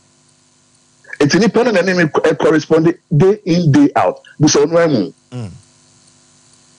It's me the person kasa say me to me friend papa. Problem ni asa say no. E catch a brand straight. Me to me friend papa. And then friend china. See that this something up. Honestly baby. Kat abeme de say Kabran Benabi because says you can sabi tapracho will be to my way na de here. Sabi taprache. Will be to me say can you say the carry no squad better na. Me Kabran na wo bi. Bran me bo for tena ko me ba here no. Me bo for tena ko so ontua.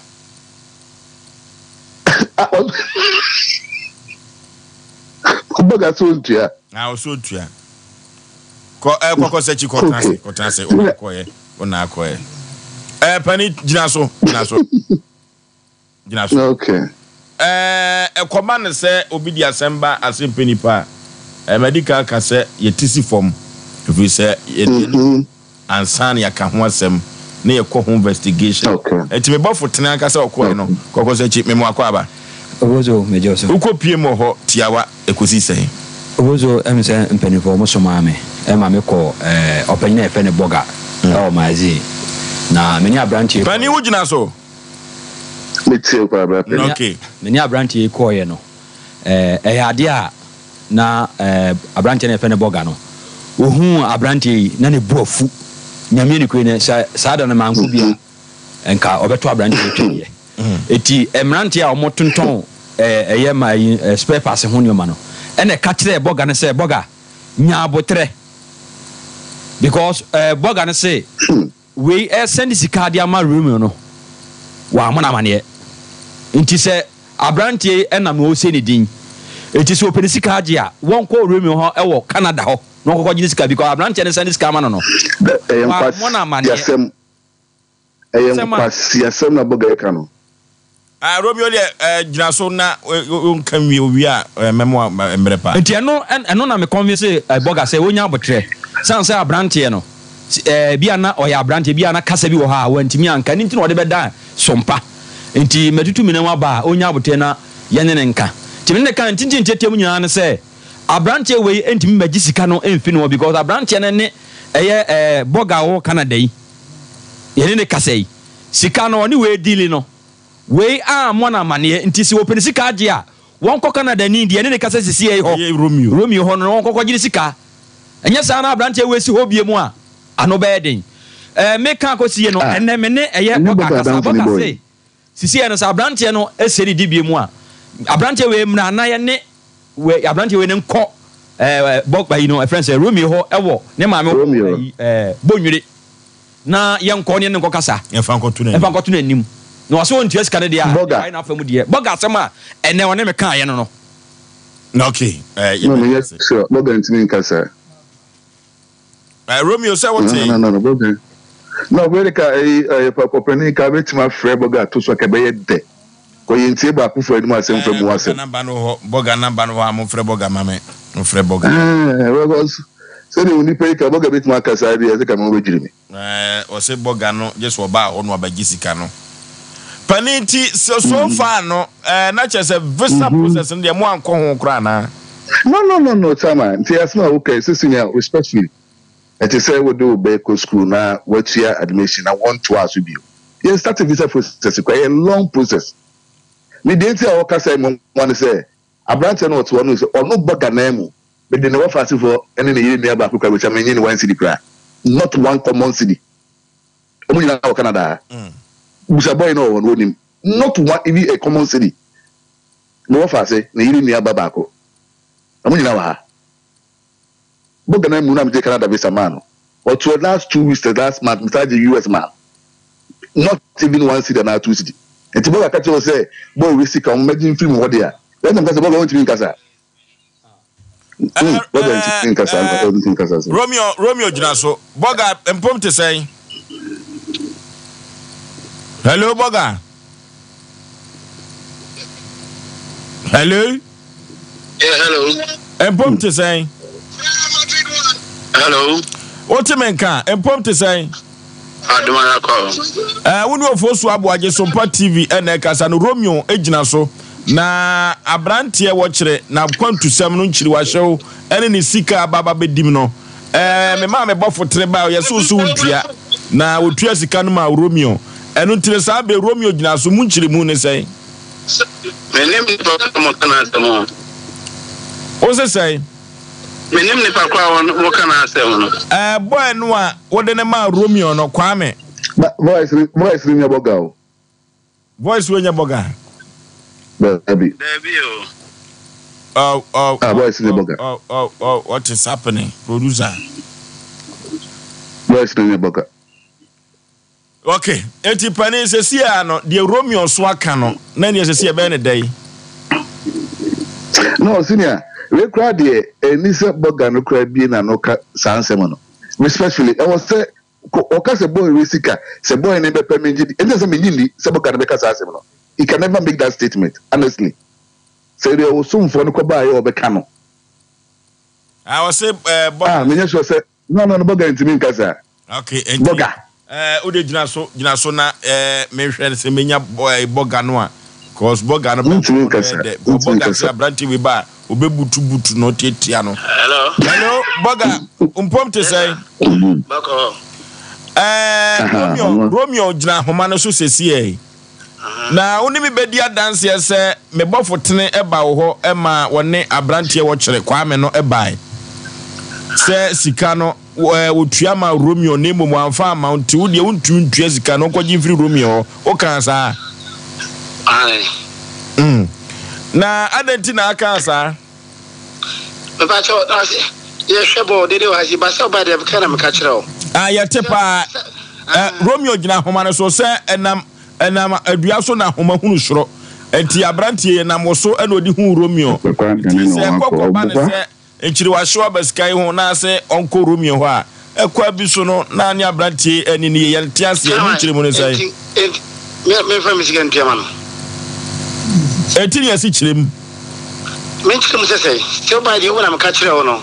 di o mu na me ka chire wo ba du ma kan de mu chire wo me se chiri mu ko si sai enti se no se ne ye wo afidika se bro ka chire de se me gina so enti on ka sa asem na chire me Romeo jina so enti chirem chire no masa be ba so ba ma dum mu di o maka chire o menese fine onyini obi anka se wo yekohwini ya be masa ento yo ba maka de o ma chire wa tiase Romeo yes sir boss busa na se mo bete boga yes sir le pacho o se boy na emra me ho meji sika enya sa wo do mo ko me ma me ho obonre una o ka sa se do che wo mo boga mi umadi ma pa o producer na musa the question bi do ka tire mu sisi a na won te bia na won te me de no oba mo na me ka tire kwa ma o take mo tire fo fe na msi kwa me e u sika what I say can on send this come on nti fe we mu na ju sika cha me ka tire no Romeo ote no I didn't go bro tell me say come on producer na musa no mame boga master ebra me ne abrante ne ba ho no be pa cho wan kan kire me se wonyi abrante ne sika na emom Romeo na agi sika no me se Romeo no onko gi sika wan kasa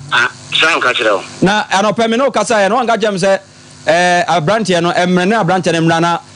yenko ne maame ho bonwire na yemfa nkoto ne nim pa cho wan kasa ona o ka se me ni mu bibi me ni pa bia na se me ni no ni pa bia na o re me wo fa sia wonti onko no bon kire no maame na onko no because go fm do masa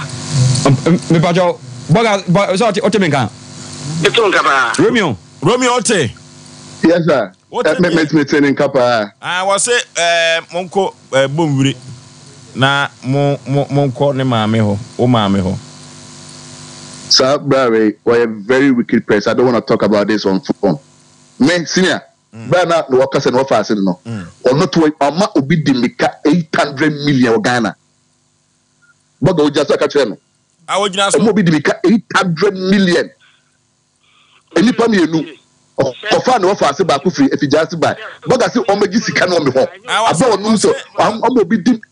ɔse yɛn fa nkɔ ɔma bọga yɛn fa nkɔ kankyerɛ wo maame bọga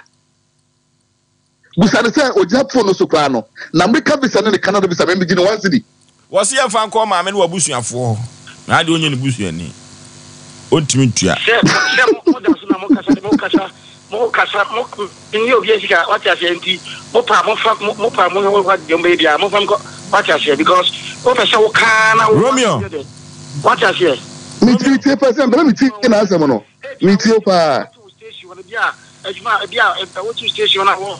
obi ato nka no me ni akwere sika me so ni sika period what you say Romeo so akwada ni sika m wakati Romeo. Senior. Respectfully, ne obese abontin obi betutu na fast. Ka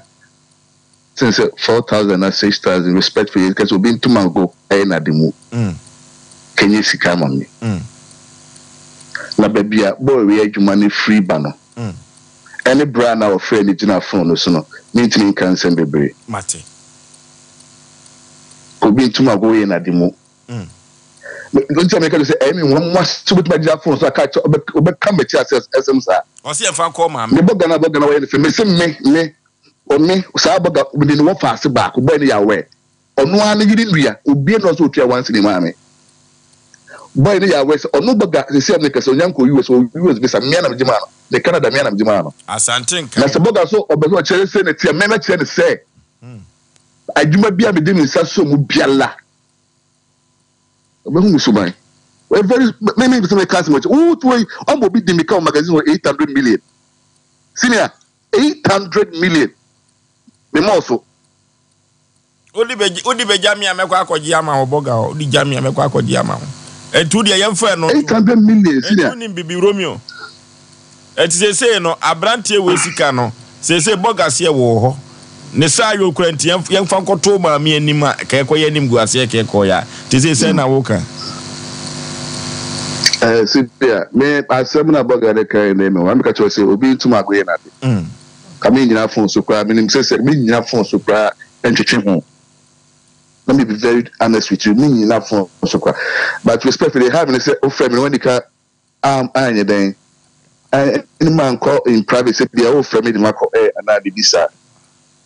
It should supposed to be done in the first place. Okay, say because me friend me buy ya na me hu kono me da ho pe na efa producer no aye hu adwuma enu ntina ekoba na sa de a ekwa bi so no enya mfom so pi kafra na enso ekoba sa no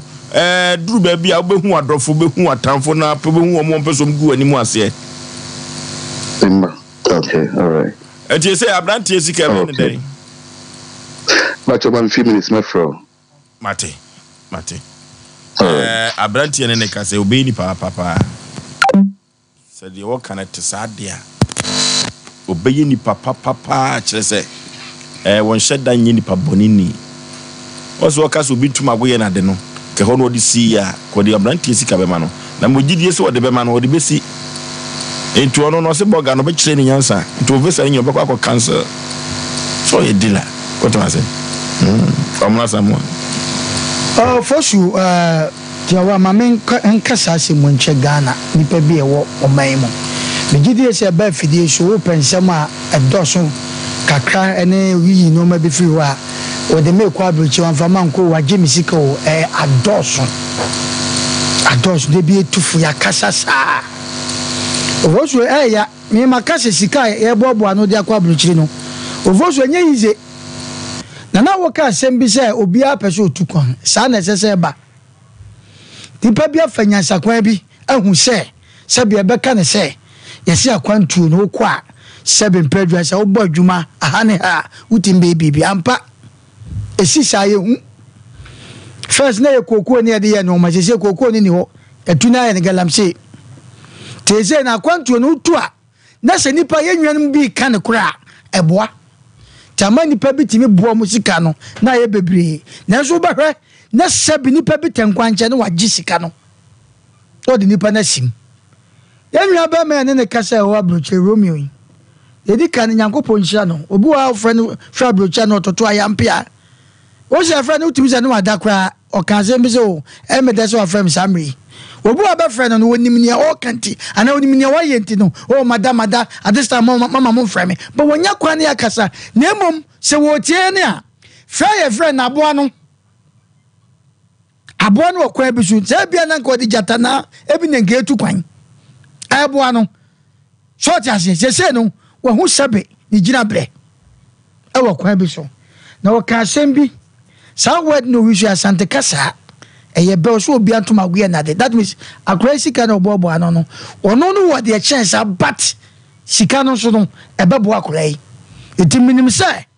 na tie bia no ne papa be free Nazareth edai aba on the side na yenko boga so abrantie ba ne ho a producer de ne ko no so na o sen ko beto ache no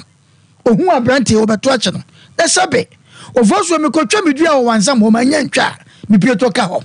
ewom abroche no so obi se wo ye process na wo de wa kwa sika bi wo a ekohye ma mate se de na wo cheche mu se ukoto forms na de ampa abrantie agya tum se no de forms no bai sika bi na wo wo ho a ye kan a ye fe ni nwanam a ye kan se sika no eno nso e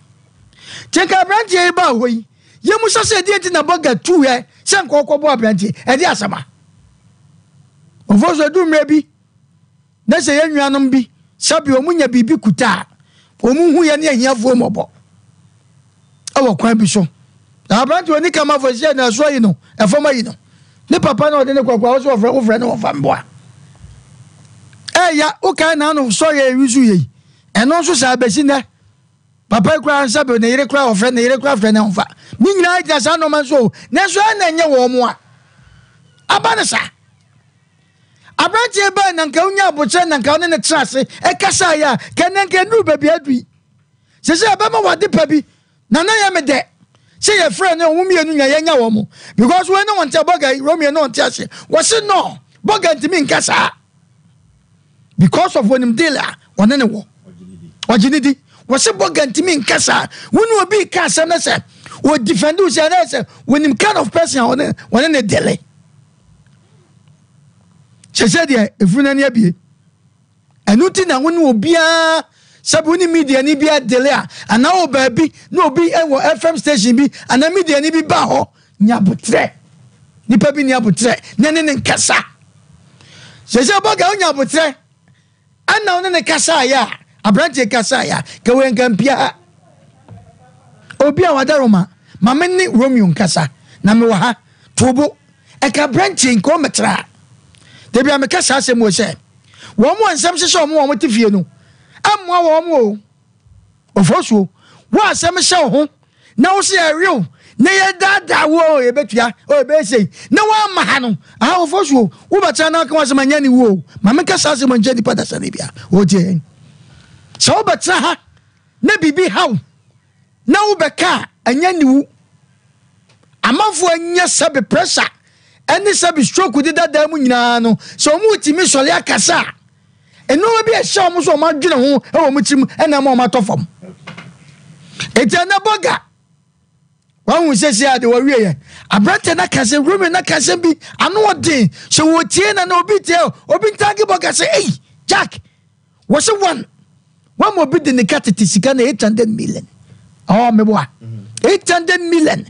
boga no wonu wa yesa o waje visa so ama sa wakana no atum tu ukura to wasa de wo fa sefo bi wasa do matu kwan ya ukura no wanyi o kapre e wo kwan bi so e wo Canada omukọ 3 wakura wuti wo ye Ghana half ena ye America half ya nka wo wo time aso wo ye onoma ya obeko sesei wo mena hu because abrante no ojiwudi se no boga ntimi nkasa batapie eti kokko na utu ya wo babu akola yi ene sei chese ye nyaw de bona e wo kwa bi so sese abrante sabe ni sika no emfa san ko kana no ntum ɛno na ɛkɔ so no Oforisuo mede masamba wie no wɔn mo ma wɔn adwe sɛ wɔn de amanfo tu kwan no sɛ wɔn tie yɛ paa na wɔn form ekuo bi na wɔn pempanifo bi nano ɛnte sɛ nkateɛ baako ɛyɛ sɛ nkateɛ bɛduasa okay ɛwɔ kwan bi so Oforisuo de man fɛnsia ne nkɔmra okay the nation sanka Oforisuo bɛ ma awurade nyankopɔn hyira nipa bi a me mata or I have mem a friend of Collins or Regiment the Radinshon and Okani. Oforisuo no couldn't a brandy papa or an entemo say na areho and can yes a fooding in our brandy. Men come back to almost streets is kind of more famano. A toss two, break castle babon within a boro. Oforisuo two may be our own. Jamaquina or Sammy one areho. First, your so babunidi say I'm pa. Obi na simi ni mobi odingo fotu kwa me de wo kɔ akɔma no bibia wo de sini so no de kɔ ade na de edu sika mu odu a obɛyɛ dance ni ko abroche ni wo nim no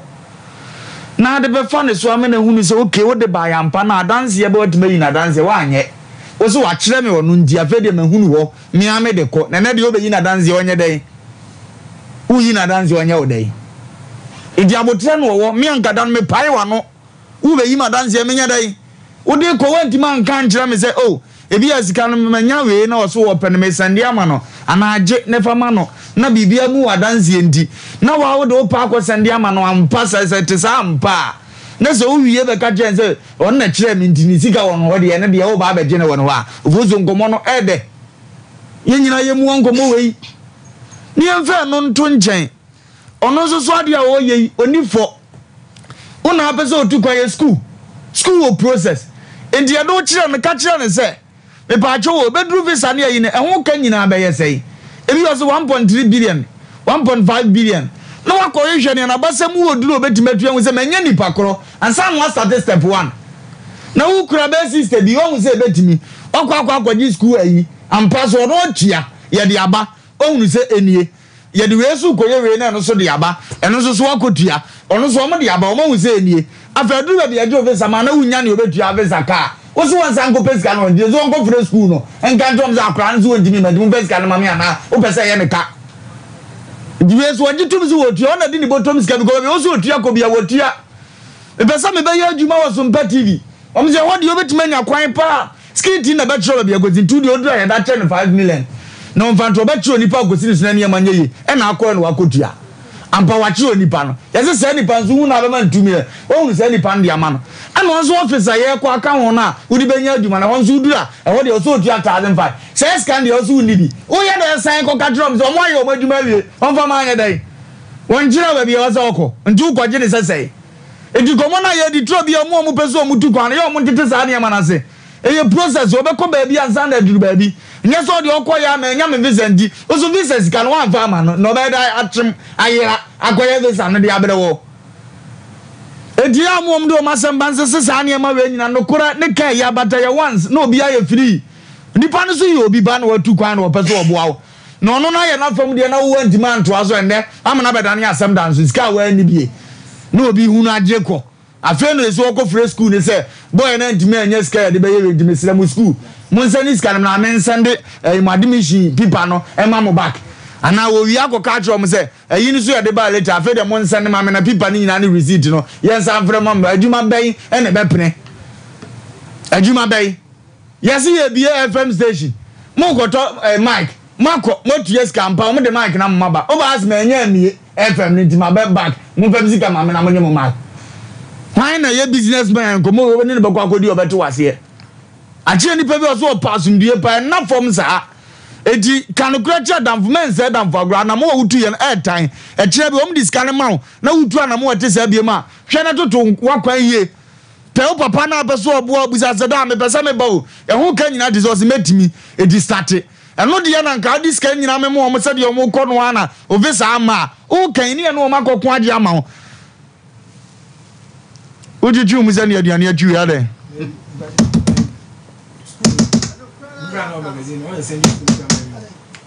Miano. What you say? And the best say, ya sa, and what the bias, and one so me connection near me. Pepper pen come out with ye pa. Now check it was a bit young car. one way I will be for friends who are already also one go back can one time some years do my way beam. The best say yam fa kwampane so na omuntimi mu aye na yen so yemi say yes ye 2 years kan ye nya ba bia ye kwa ebe ye na asumdie mra na ofoso abrante ba yen tim say kan obetu akora first 1.5 no di more than say the nzanka that's 1005 bi na so di kan di admission di dance say ya gide abre no nzanka be 4005 na ye akire die no ene bia no na bia ne say no kra so no so receipt timi de bia na mo na mbeka pa che no de aba yes a wo na niam anyina no me de nka se na nka okay abrewatia Ofoso beba me da sina abrantie no said de na lumbe kan me to aso afro se waye akwan na se waye adwen se wo betu kwan ya na mo bisa hyehyeye ye wo akwantuo ne ho ye na me de boga na wo kan ne papa na wo so wo ye friend say mazina wo toto ayi aboba park so no otime ho se ye friend say Romeo no ehun from apegu nani so but ono so ehwi ehu wisa anasa makosam na de agu nani so eto da bi na wiase se wo boa obi na se nipa no ekodum pempen so obi wa ablabo mu na wono so ayese opese wo twe wabo so okwa bi so a eya na eyente no first of all no fo so be ma men kan kire ye nua be ma na owo mazini se asemba yenya abotre na ye hu kwan ye be fa so ye be ka asem no Bible na ka se kasa jejejeje no eya na sanka bufo de ano boko na se kasa brew e ka asem a ena ya na boa ma asomdwe ma komato ye mo nso eden e bent next time se soma obi ba ne ba no ho na se obi ba se one ne bedi nkomo a wonya abotre no hu se de obesi aka asem no na next time no so no obi boa na mo nkoyi ne to akonya se na e ba ye mpobo gai se wo kan nyina na ya mpa de se watimi afa wo fa asefo mienu wo yiri nua do ma kwa Canada wa bla wa anyo kapereba wan kasa wo so your friend say US ne Canadian visa ya wo jama wo nyina so wantua kapereba na sa aba se sika fia we se ma menka ne sa ye nim de sika kese ba to mu miedo ntam no wo hwa ne ma kwanto mu sika na we sika sika we se no sika ketwa bi sika fia we se na so wo san kwaje no hode ya ya bufuo na ma ne de sa kasa no ebe mu wan hwe so be se wo ne ma pi se Romeo Nipa sa ne ma ya waka se sa visa ya na se US ne Canadian ya wa jama wa hwe betimi asa se no yesi enko ensa ehye enko na no ana etie eti wo ya se ne be because abufuo ya wonya ya fa brante we se enwunte no eti ni pa wa ya nya abotre na ye hu kwa ye be fa so a asemba e be cannot secondly the American say brante ya ono so de na asem wa be yin so no so obi tu kwa ya mu samu hyehyeye efi sanya bibia ya sisika kwa hemfi ema sika bi so ho asem ekotwa medua ewo wansam wona se bia manya ntwa me pieto de enka ho yetimi gima ne ye but sa wo kwaye suko ho atem na se bia wakwa akoto form sa fo so be ma ye mu bi ho akoto form so ba bi pezo no anfa ma ye school nin kan cho sa fa sika no anaso sa de sika na ema some years ago me call best say bekum your friend say training college was say e be kwa akwa admission me to forms and bibia but our farmer me omunga sabaji usika bim what ma say na so akotua school fees half payment and as part payment and so a also be ma say eni ma ni nyina so cd ya e na say wo kwa wo no so so a e be ye de na sika no nsa ka bim it is a Romeo no sa asem we say no me fam de Romeo no opa no betua sika na ma branti because no go process and so when I do baby no so no mom na convince wo papa no and no so nya ni dwumadie ya wodi e de abono but all the same no make a Romeo no say wo tie ne a owo akoma pa me tie ne nkomo 1-2 ya wa ye wa didi afoboga abusua ho ne nkofo wode wo mutu kwan na owo akoma pa ma won hwe ensem asie ne ho no nka say bia abrante so beja ne sansam sama na de tutu aka ne sa fe no wo sha blabo asente no bibi say betimi ayedai ama na mia na kofo ma waka blabo asienti ne sra ne se bibi kakra bi wo ho a se 4005 no krampo na wo benya de ama na we de chopper asra meme famu de mesre Romeo no se won pen fama brand me nim se nya sika bia mo no betimi ada se ba ya wono so na blabo no ongo ka gotamu ana so ngo kamera mo betimi ada efifire se kakra na dachi bi no nya na mo papa bi e de agina so ama bibia so akoye ntofo so be ma me da asma me fama no si ase no okay ebe den be nwanwa se who need tape also metal cassette when can say who need tape also metal cassette o le pen be je ma wan say am timi monyo who need tape also metal who need tape also metal cassette mahu akoda bi a Asantema Oforisuo na oni TV so akoto antenna udie bia o wonni visa ho komo oso ko pa admission fa na befa kwa kuku school no eroti abrantie Romeo no me hufiri ne kasem obeni papa etie nsem na wo ka no nyame nhira no kwa bi so na wasede was ko kai mame hwe mo kan ne message ne mame hwe na ekwan bi so no se unya sa nipa se bi na no mu dile akontem etimeka tu odede bi se ya yenhwa damfo yie how to choose a friend wan hwe obi be yi wa mawiakete sika ketua we onso so onko na busuafo onko ne maame ho se so koku nanimu ase sika we no onko ne maame ho enko ka kire no se si Romeo aju obi 6000 wadi anu kwakwa ye nimguase ebiru paade afire o wona na damfo namo a ya na binu fa damfo bi ono mo namo a wo ye papa ma wo se wajimi onim nyansa anu ti wo mo yo ma adwi so mbetu kwan mesre wo mo se wo mo akwantuo ne process no ya wo mo nya hwe ye be kakra kra no wo hwe akwantuo story ne nya biem ados no do efiri se ya kasa ya kwan ye ka kire mo da bia asumu fiye enti bonyame paye pa sabrantie no kasa sika no ontua na so timi di receipt no sende no banye hu se school fees no kotua ya usika na chim oni usika every say Ghana hanu ankasa no institutions ahodo wonim se nipa no obefa 200 Ghana how women say positive a ye ton forms of fire services forms or ye ton immigration forms or ye ton no on be fa nipa 200 and so to me ton pempem wan ekotimi kwagini sika wodi eni bia oju sika na nyeye if it's a school process no ya ma ho ekwa bi so no say school fees no kra no say sika re tutu half so dia e na just ye kwa Canada ho ne kwaji school fees no free school for company for so mu school mra no governance ye sika no dia kwa yam from so pi and so away ne say enipa wa so won sa won na ekro no afa de wagye ho ekodi nipa fofurachi bogai ana onim no ana ode wo ma Romeo so betumi aboa wo etisika bia ka channel through boga ko na yo Ghana ha na ne ka ba ka sika no fa ne nsemu a na ke ne ne hu de beye nso akwa yo so obabo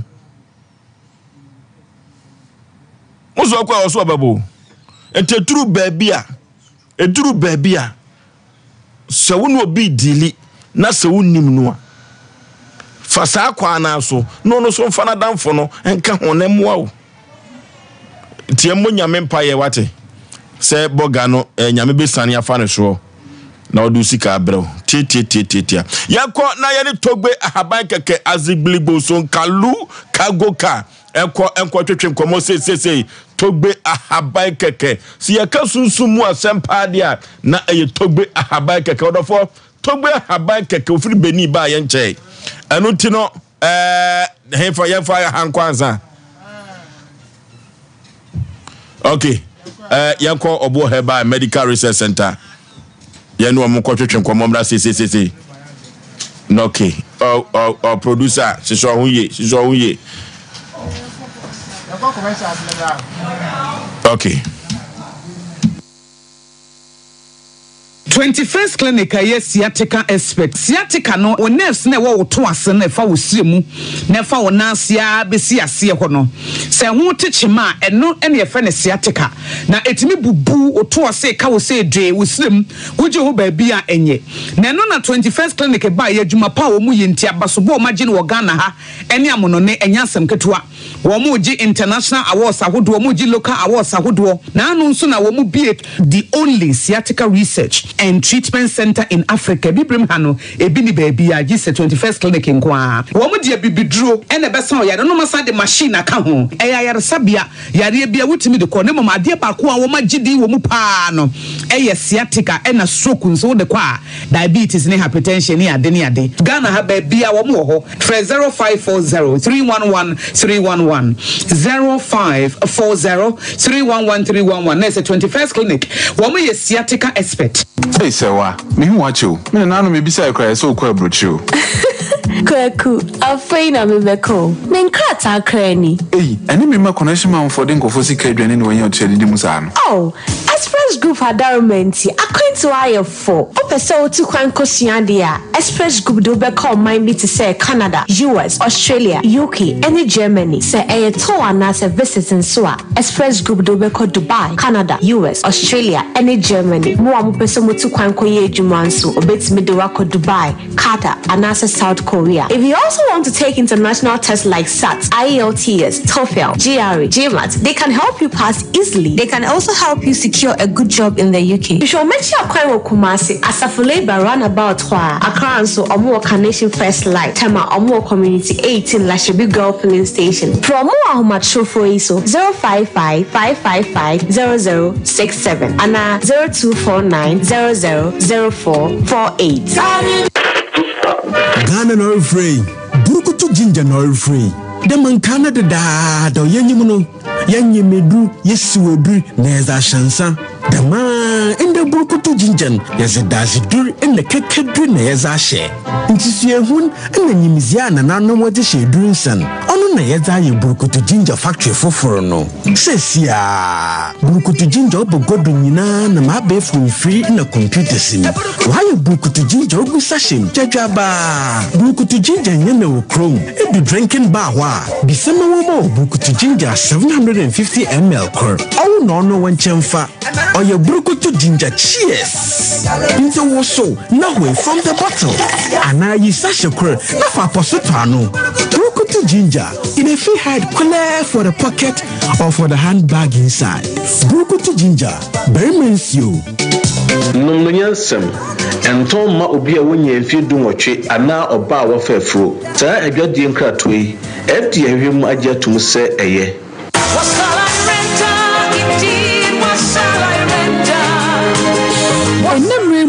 sɛ wo pantade papa ɛyɛ classy ɛbɛ fataw na ne boɔ no da fam a ɛne ne nhwɛ baabi a sɛ Sarakoba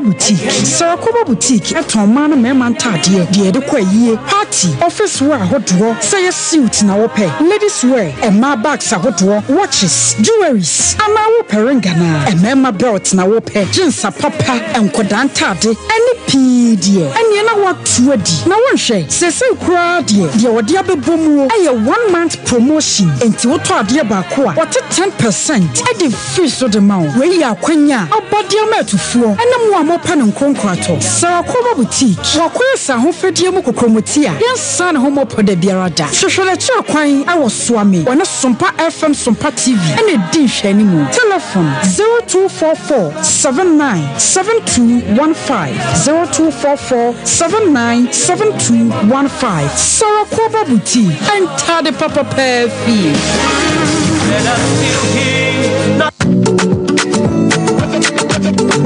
Say I no more dance you. Now me say baby, as it fall baby. You trip me on the yachty. You don't know how many. I'm off. Mama ya nubi na ya mo komo. Ini epe mema komo na abu. Aye dey. I'm off. Aha.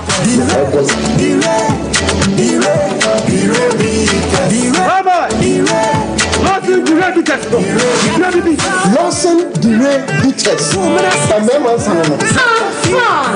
Lawson Dire Bitters. Don't ship my name. Hey, Lawson Dire Bitters. Cheers to Lawson Dire Bitters. Say,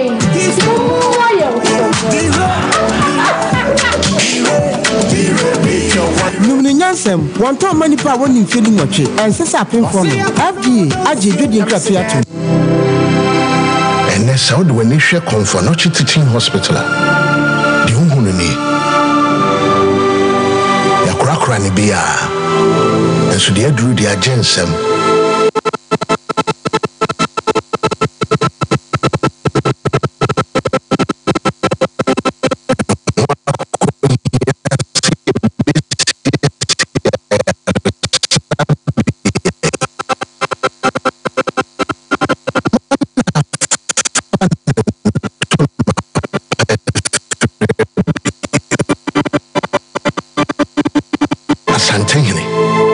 For Osei to Aboagye and the Yana Kuma Swade. See a BCCG, I'm not chain canning impo. And then it's a year was here for just a year.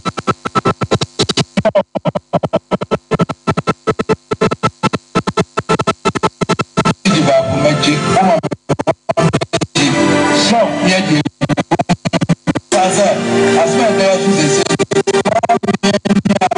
for the Weniboa, saying you who know.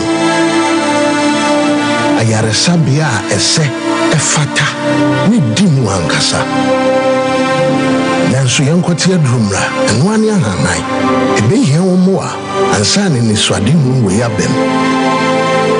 Yika Fama, Ika Boa, Nia, a Yamayina. Boa, now a tomb for Hill Cat Project in New Bay. To me, for Saqua Mubias, a diaboa.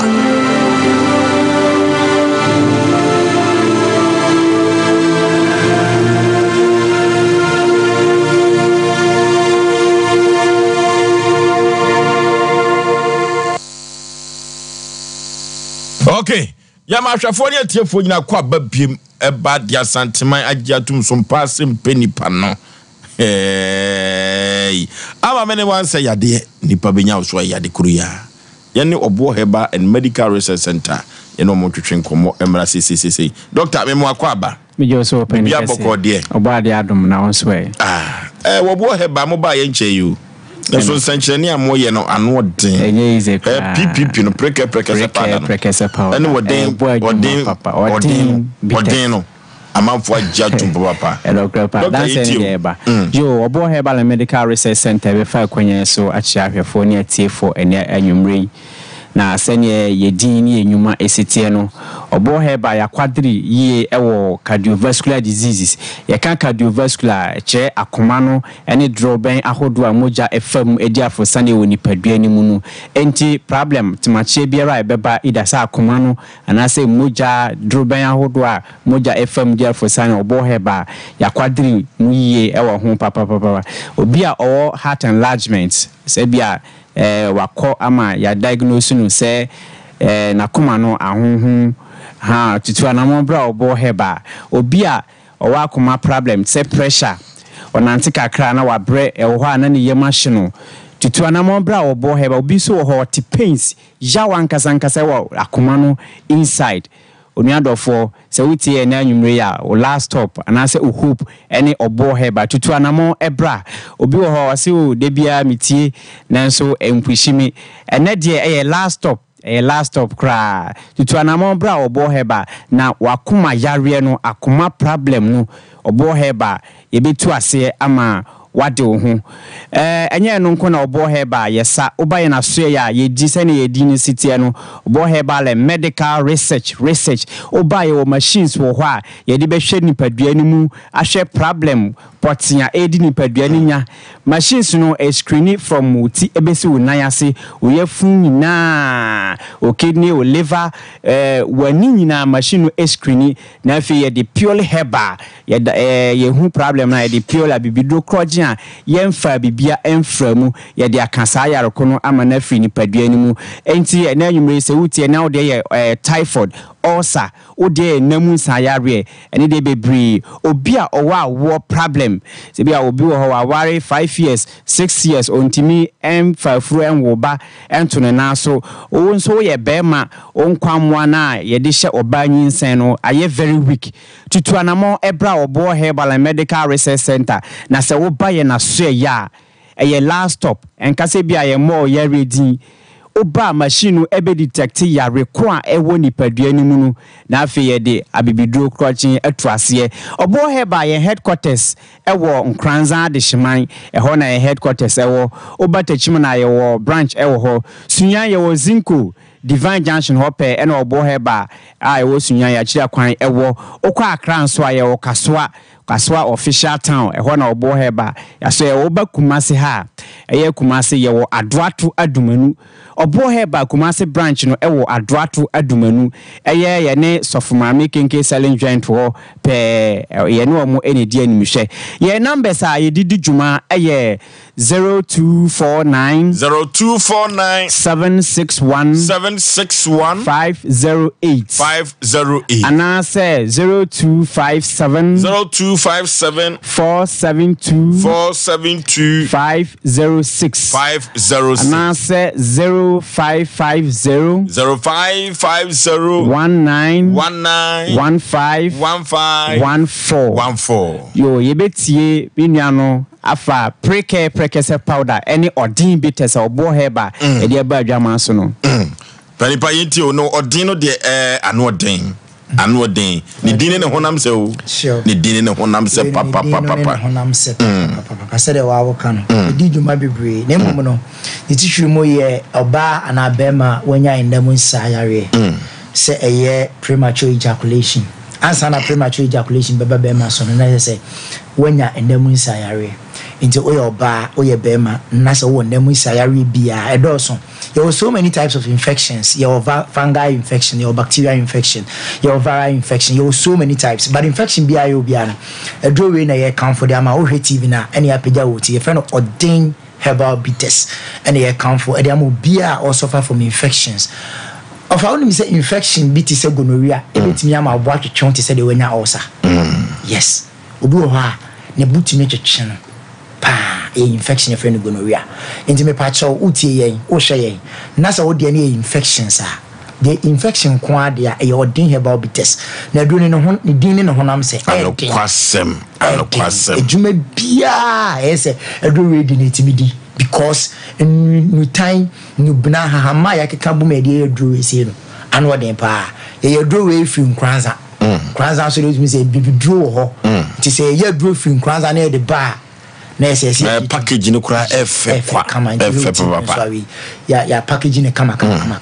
na dia ma nti bomodin say uyo obi a osisi ya waist pains bomodin kwakoji be bema o de no ayese wo no wo de boy ni asisi ya na wa jam premature ejaculation o de e odin herbal bitters ne kan forma uyo ba na o de ni ovarian cyst and I say be one obema ni da you abos na insuo no asan ba e ba sa afraid ya afro ntimi mfa bi da and ovarian cyst so you say bo se insuo bi timi kotai say be ovaries na say wa wutwa anim say sa ne omare na akoso a me pa che bomodi ase obakakoto odin herbal bitters na fi wanom oyo oba na say won sabu ne nsisi so eba ne ekira na echa bomodi koto odin herbal bitters afi won so ode no akwakoye say atinka fe no low libido na e hawa bomodi so obakakoto odin herbal bitters na bobo beboa afi wo ye bema na odwonso na utisa na obema ni mu hyehyew obadwonso bos na mogya di akire odwonso a ase ebuto asa e ba ase ma obitimi gyina na odwonso be 5 minutes na odwonso enwiye bomodi so obakakoto odin herbal bitters na fe de aye wo adura obeno mebeboa na fe ma bibia timi akoye kama e de ama prekese powder no PPP ofa ye PPP na we adwuma eye ne nya adwuma keto prekese powder meba cho utie me o hwe me enana dwi na se wakoma ne bon tentem broni be ka se heart palpitation edu na dwo a oda wontimi nda bo se wakoma ne bo brim ma o de eye prekese powder o to prekese powder ni bi na se o de ne yakoma ya de a pe wo natural honey ewo progen ye fa bibia mfrem wo sai wo na tre baako atrebi e se prekese powder mu no anu nsuo de kakra bi na wo de afra no anom in a space of about 5 to 10 minutes ubos wa come na bon tentem ni na be perform wetimi ada na bibia e kama toa so anopa enyumre be boa na bibia etimi akokama de ma wa wo ye diabetic patient and our diabetes esiche yare esiche na doso system nim momode aso benya prekese powder na wanom onom be boa regulate sugar level na ma sugar na ba form kra be kwakọ check no na sugar na eda form afa uyo obi a won so de ni moja bro so e hypertension momode aso benya prekese powder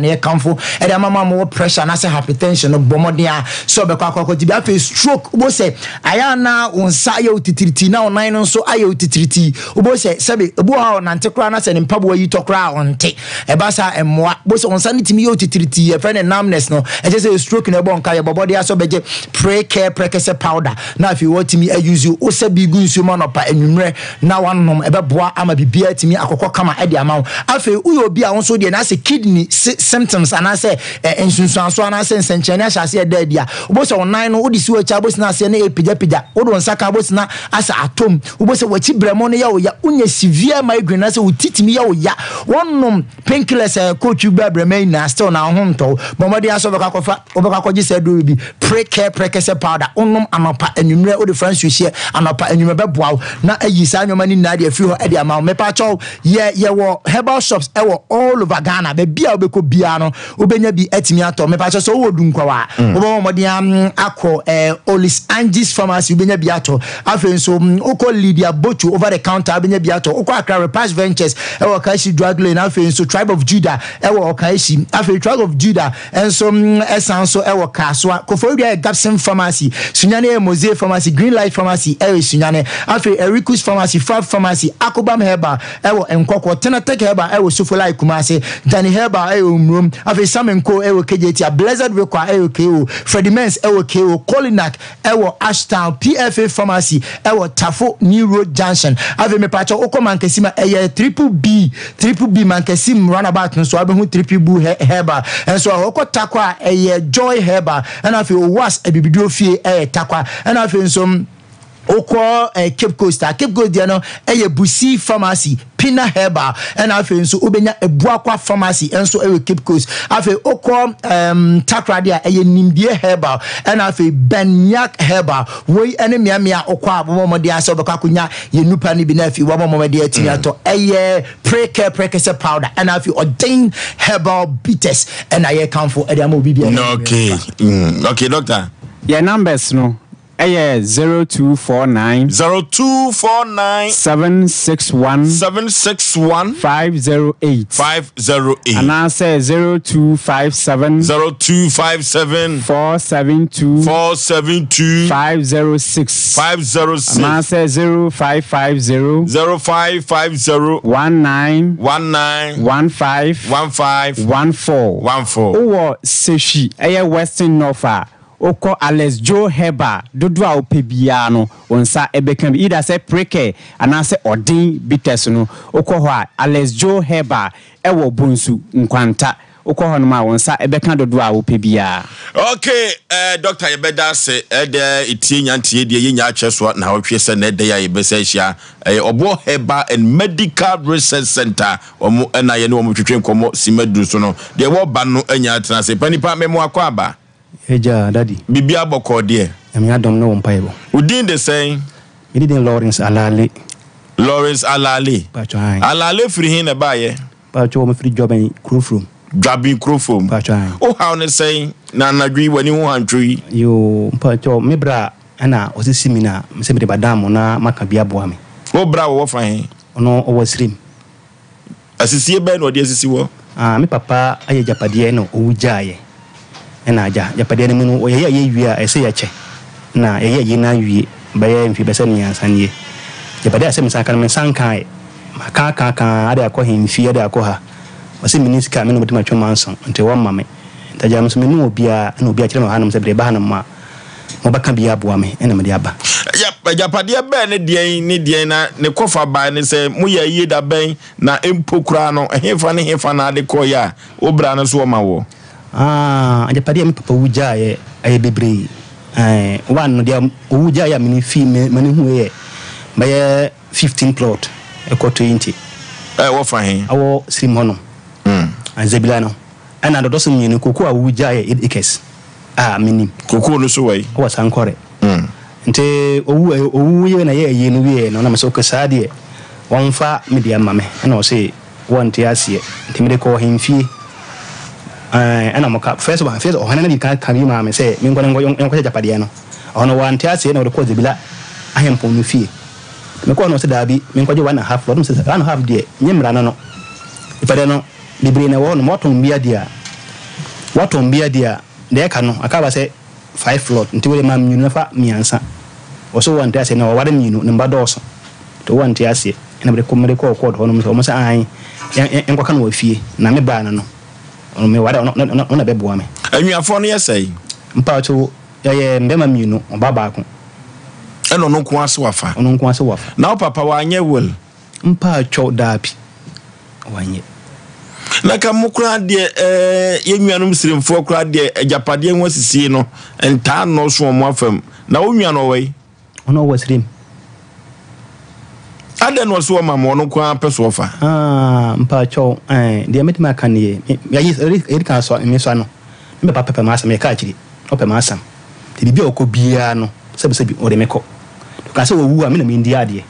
na se me so ma mre ntisa ase me bi me se wo di ade nti ase na mantawantawa ba me bra ne ntim tentem tawantawa ba mo woni nnuane ntem esanse na papa wo da na koma so na mama mre so nkyesa esa akoda di ade tobu ase ma ye ne togbi ahabai keke azigbiligbo sonkalu kagoka yene no entwetwe nkomo mra sisi awate mama ne so de na togbi ahabai keke togbi ofia ha togbi ewofia ha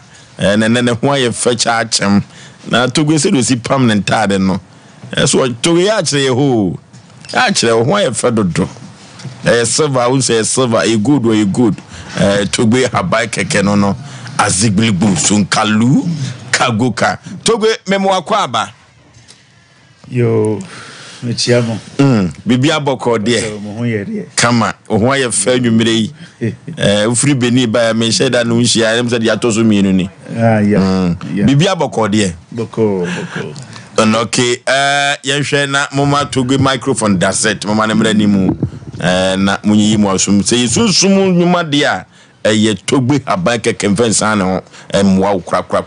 se yesusum asem prade a se wi togwe fe mu a emwa wo se fa na damfo togwe yentie we na nwumire de wo ma tiefo okay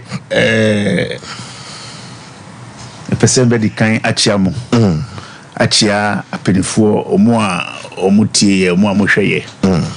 achia nananom ani apenifuo ni na se u betumi akasa ti se uchi apenifuo aso na uyase no apenifuo ka se obi nimu a na obi kire na se dia uyase etino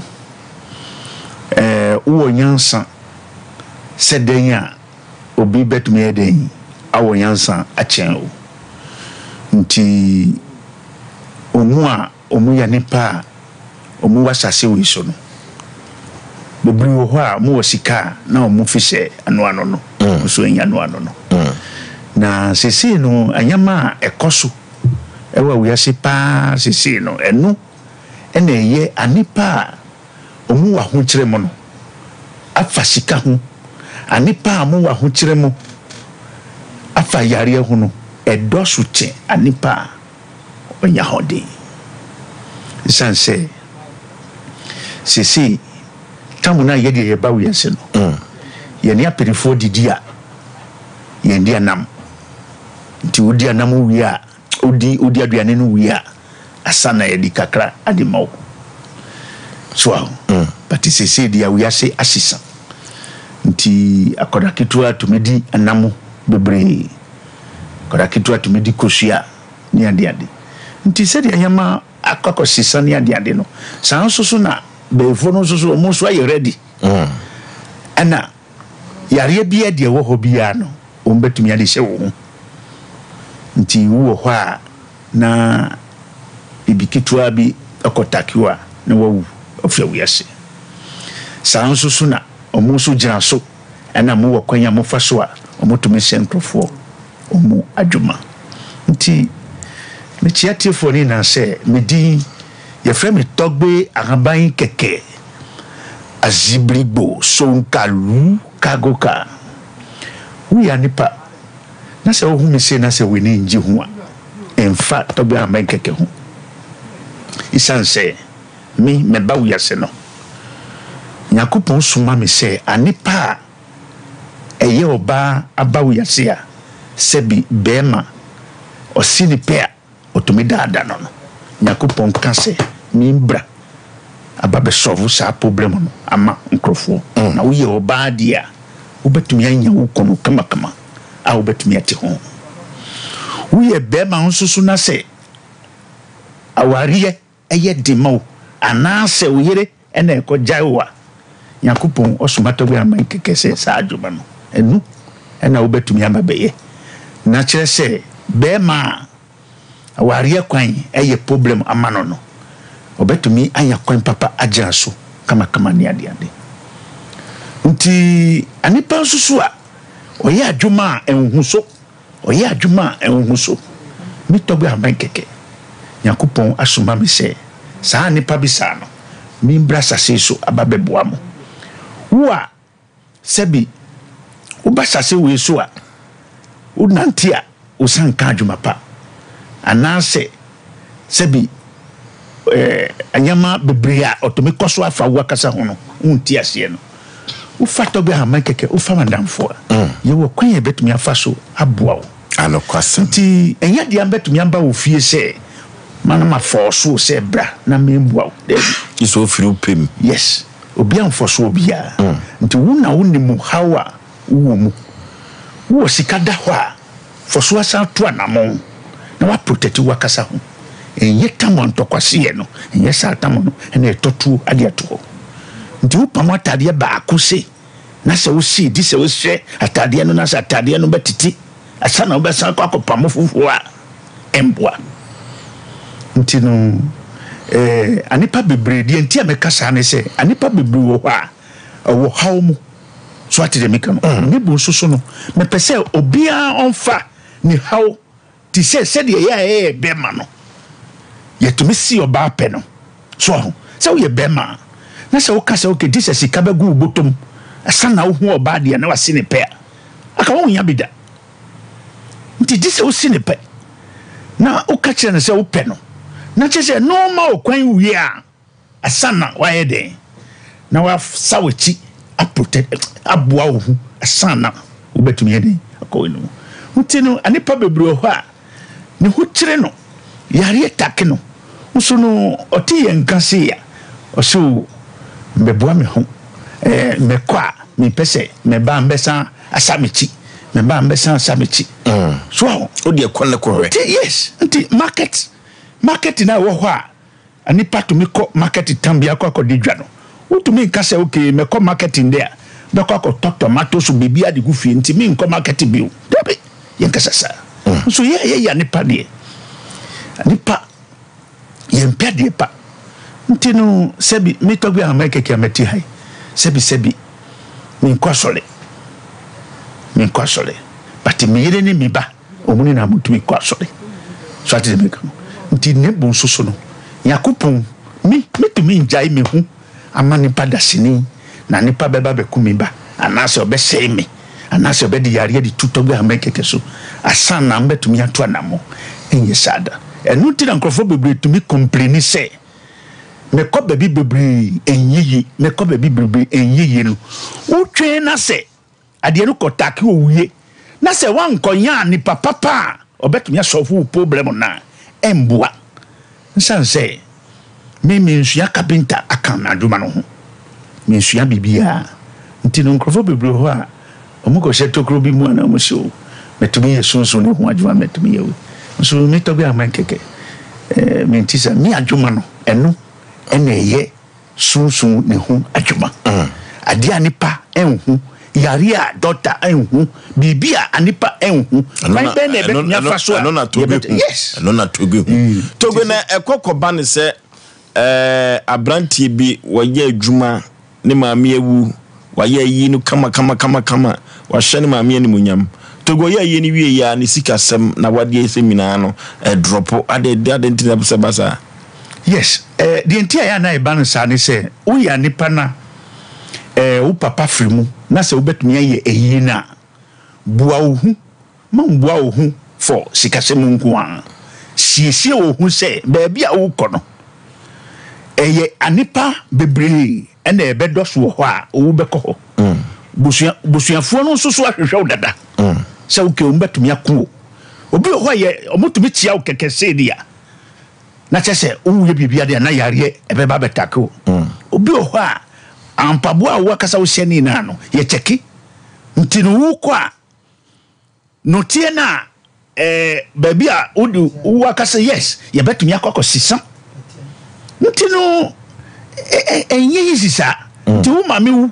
na se obekɔ ye na first ye sana ye de titiye bibia de opese obeye bia no hwehwemu wo mame frimu anase wo papa frimu na kyese wo pese obekɔ ye na hwehwemu se eyi na wo bekɔ ye no etisen metumi aye no boko anase metumi ye no boko hwehwemu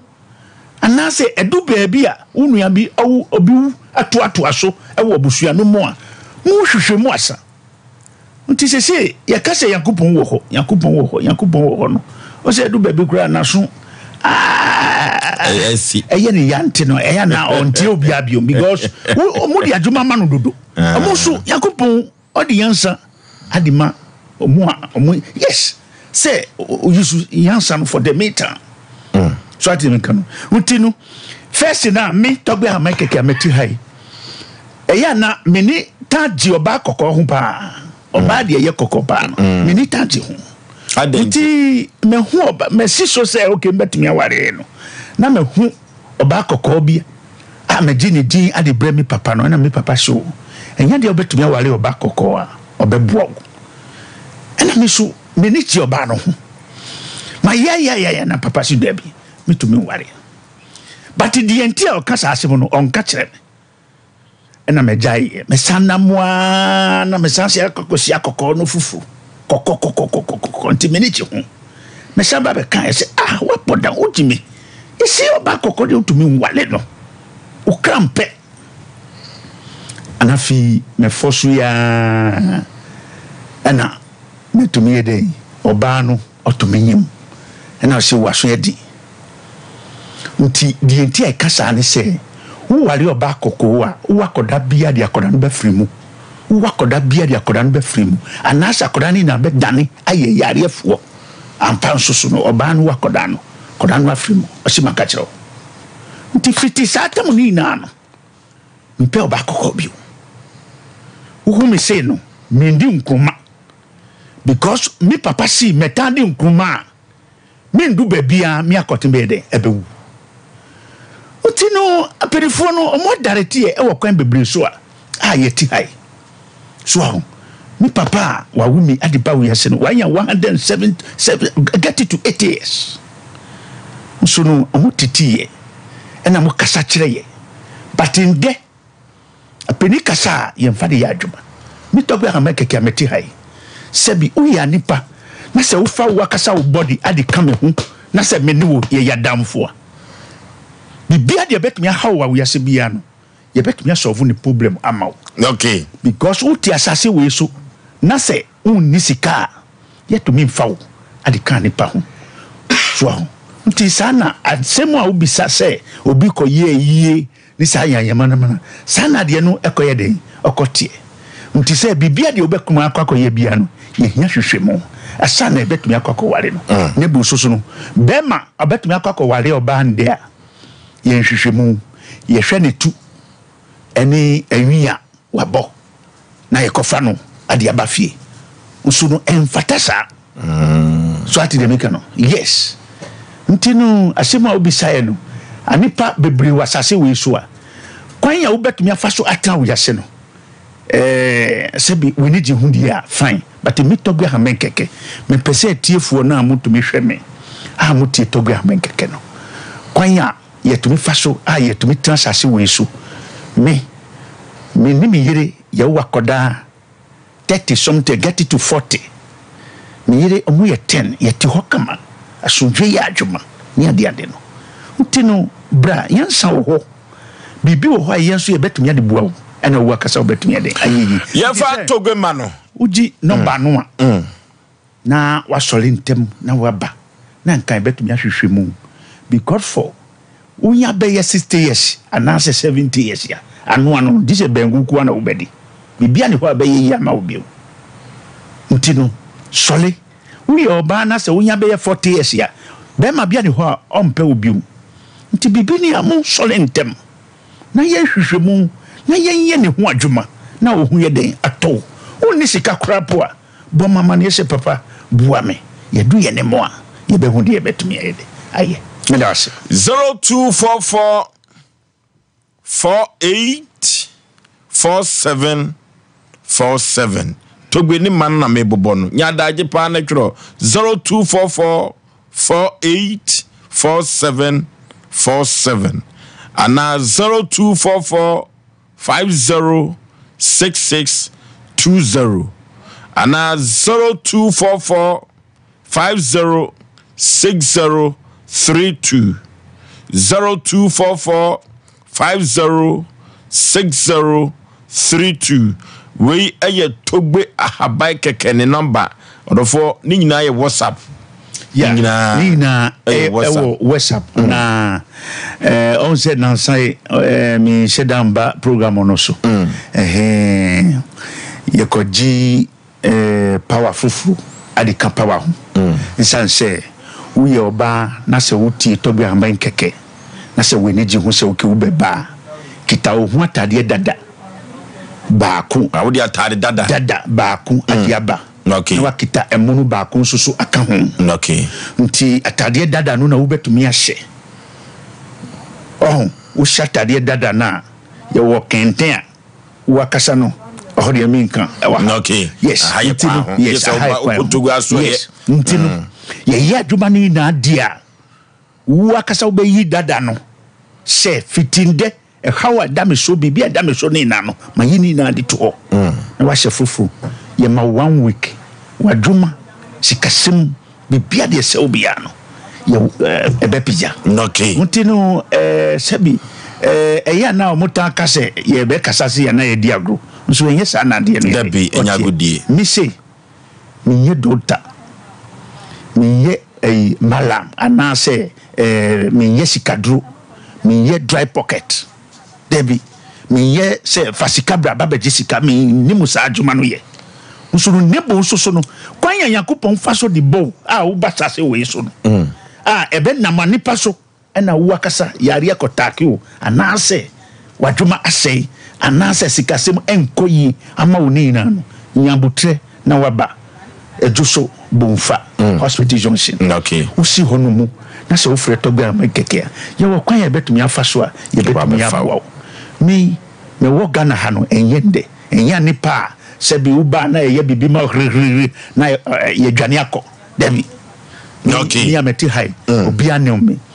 na mi personal number no wo frɛ a wo betumi anyame ankasa 24 hours no eno ena ye 0244 0244 0244 48 47 47 0244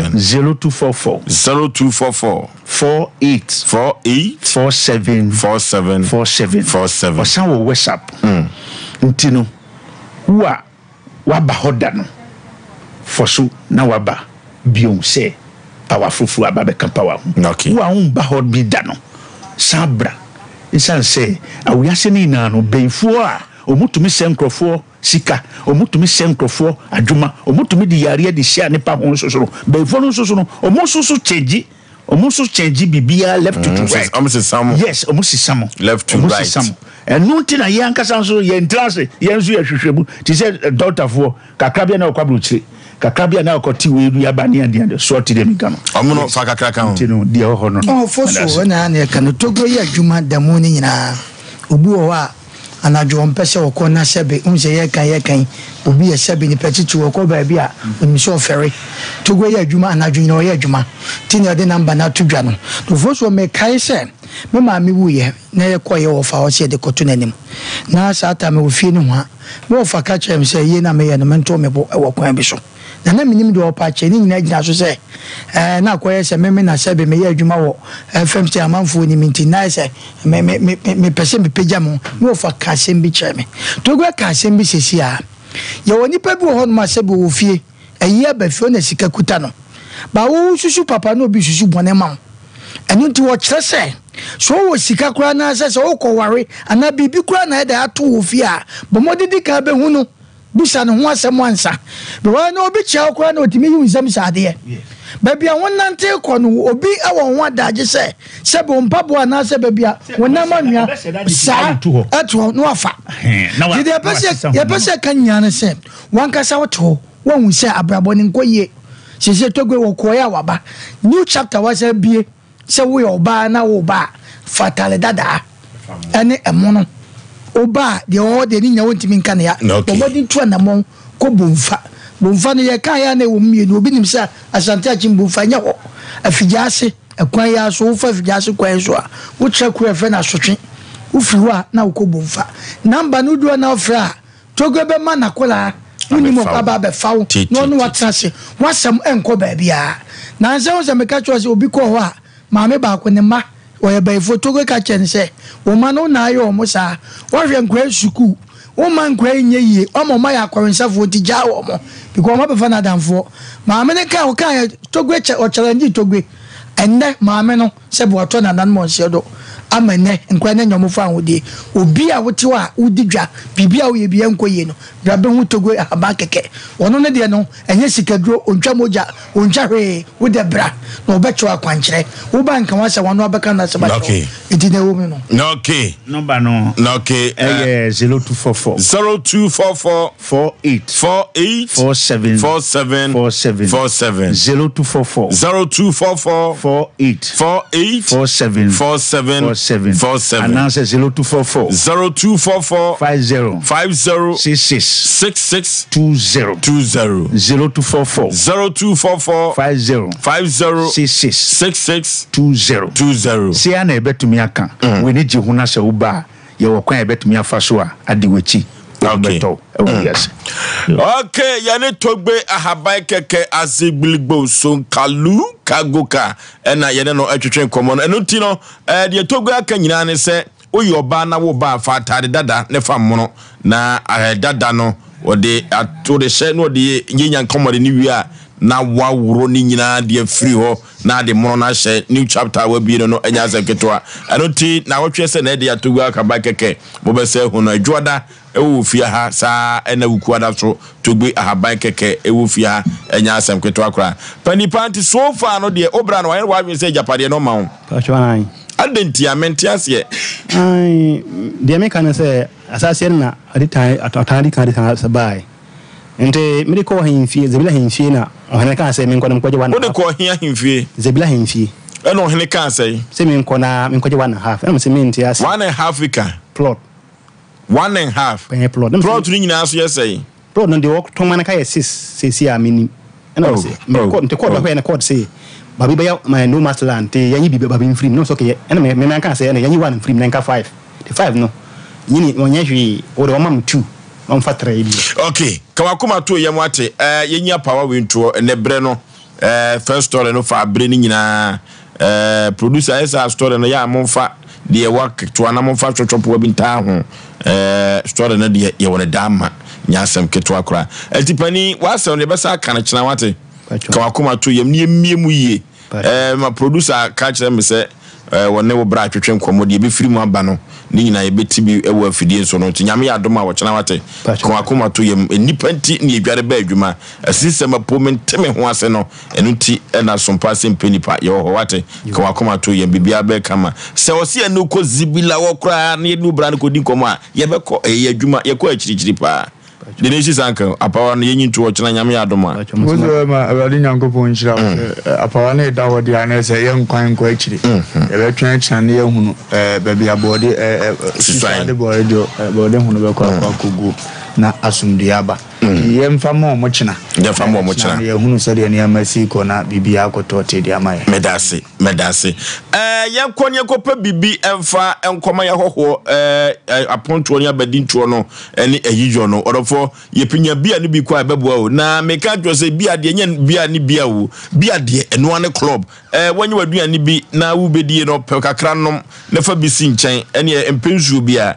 no na adididididie o kala bibia be kama bosu ahyehyɛ fefefefe bia de yedi akire beboa pa eno ane club o manfo dodo no a na ebubo bia no twetwetwa bia uni vie du nwatwe afo asem ko club bia so saa na oba pemfo club bia no enye mawo burukutu ya be manso ani burukutu orofo yenkope burukutu ni bi na yemfa enkodi adwuma obi bia ni ho a obetumi ahono gari so de ye ne maame ana ne papa yo debi de den saye no ye den so yi a enye yie eno ti burukutu na betumi ya de aye amana ye yie pa be manso yenko na yenkoto bi emfa ni adwuma 0244 620294 0244 620294 bemansu eye brukutu oba pemfo no bi uni fiedu wotwe a enfo asem enkoso Food and Drug Authority or the stamps na sisu dimayam ama brukutu edi ahim ye ton Ghana member enya sekretwa abrantia no ye no yenyi apawa ne to nyame admo chena ofo so be ma etwo wi ana ye be hu dante de be permanent ne fanto na ye hwe se becha ye course ne bia na first story no omotimi okay 055131 0551 931 0548 931 na yenko first story no so abrantia wono edini sika akoma obi a abruchisem no ya hadwen pa wo mem ho ya asem 0551 931 0548 931 ya asem technicians me phone mame na hadwen nwumire papa 0551 931 hello udi baby a free yes, I'm taking a second. ST NTO. And I'm also late, my family. I mean, some fear of a lumber. The Thomas Sompa, I mean, some way. Okay. I say, Mamba, a one thing.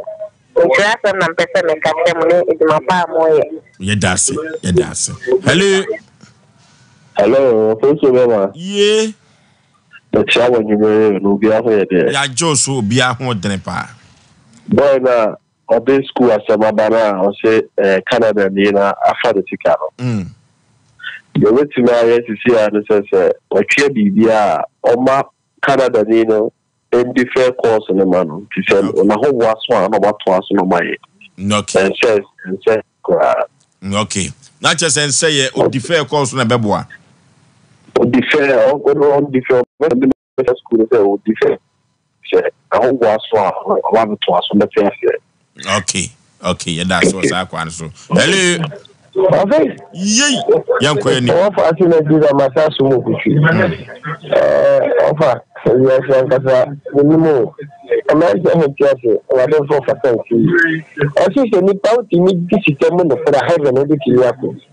Now, maybe for the news, Papa, I'm from here, and I'm Canada. The door, you should be Casano.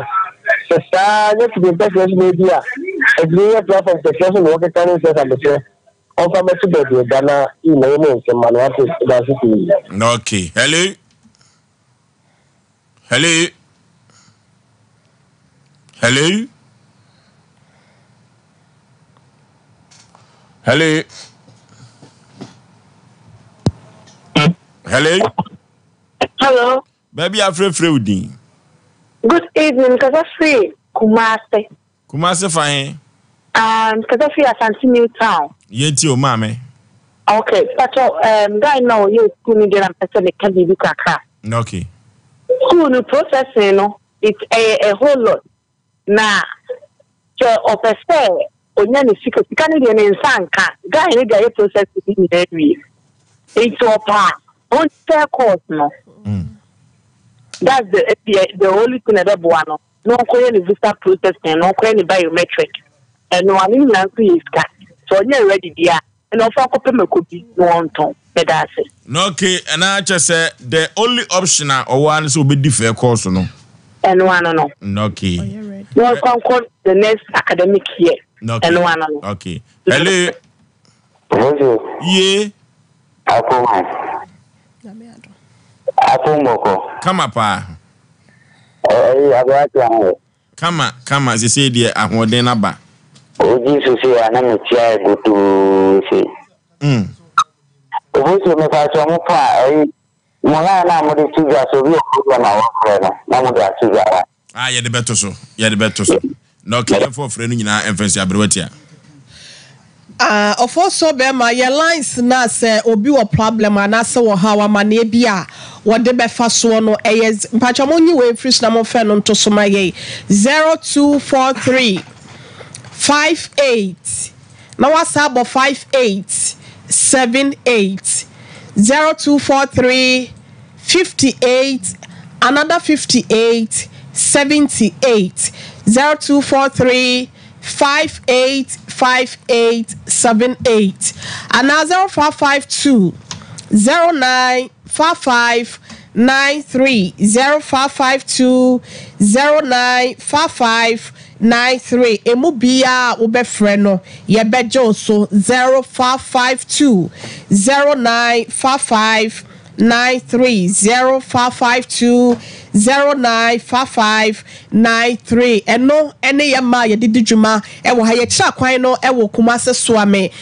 baby a Sheffield station e wo no free abrosan a na wo kohye ne nti wo betimi nso aba ha na yetimi ahwe wasama ka de ama ebusia ye sorry adwa so na ye kwai de yemfa happy birthday so nonko enfa enkoma ye Chris Bezra Eco School Mother Ignatia preparatory school year no ewo go so way from one kasane mame and ne papa Mr. and Mrs. Reverend Bezra Enchain almost say ene ewa woda Yakopon ko so nshraw onya okese oma onyansa na adom emo so enya o chefe rade ma wabrabomo enyira so papa na nyini ebeye panyi pa nyame ngosra enya kese ewo so wa fo so mo do papa I love you so much my dear nyame pana yesre e di amount no happy birthday to you we so ekọ e di amase abet oye tutor we every Dorcas 21st clinic wo and osi yemfa enkoma onu ankasa ne se wasiti chei oyade owa komapa na odwiri nipa ho owotema na oni na suafo ntam so ego ene akwa ye wawoda nyame pa ena Dorcas was ready amonyankopon ma nkwatenti ahoden e de apomuden ewom Dorcas se odo Asem pa na ope wasem so nyame nkoso a enye okese ofo so bema okay yaso de akono na House of Faith right House of Faith Ministry omle de nyame asem a emu hwampa na menchia na dwoben da ho hene onfa dwumadi we eni agrosa na ajawi ase Yesu dia ono so ni papa sa papa we medical kan yenya so nipa be miensa wa santema pon ka kronbe fa ne Tampa e de afira police station ya wosisi no enya asem keto akora me yonku bi wotakora de ne nsa asesem a mekọ akọ yesi nkrofo bi huru no me nwanwa so mo yesa de no hano de pa eno ntino oso fosu menimo no na mse me one me ya na edi nkomo no ansana na koma eto ne yema wotakora de e ba be hwe adwuma na ma kama akwani asaso no bibia da boaye e ma Asem Mpe Nipa yetumi dia ba na wiye ene wukoi e beda as papa Osei Aboagye me mapamfo ya kramo ye ko long time enkamo na yanyi nyamia ye mama yankamo we na yana nyamia sie mama yankamo na yanyi radia ye biano mama yankamo na yantu hallelujah mama yankamo na yana nyamia se wa maye wa maya sorry kachamada bodwe mama yankamo na yanyi nyamia ye wa maya sorry kachamada bodwe mwe mama yankamo na yanyi nyamia ye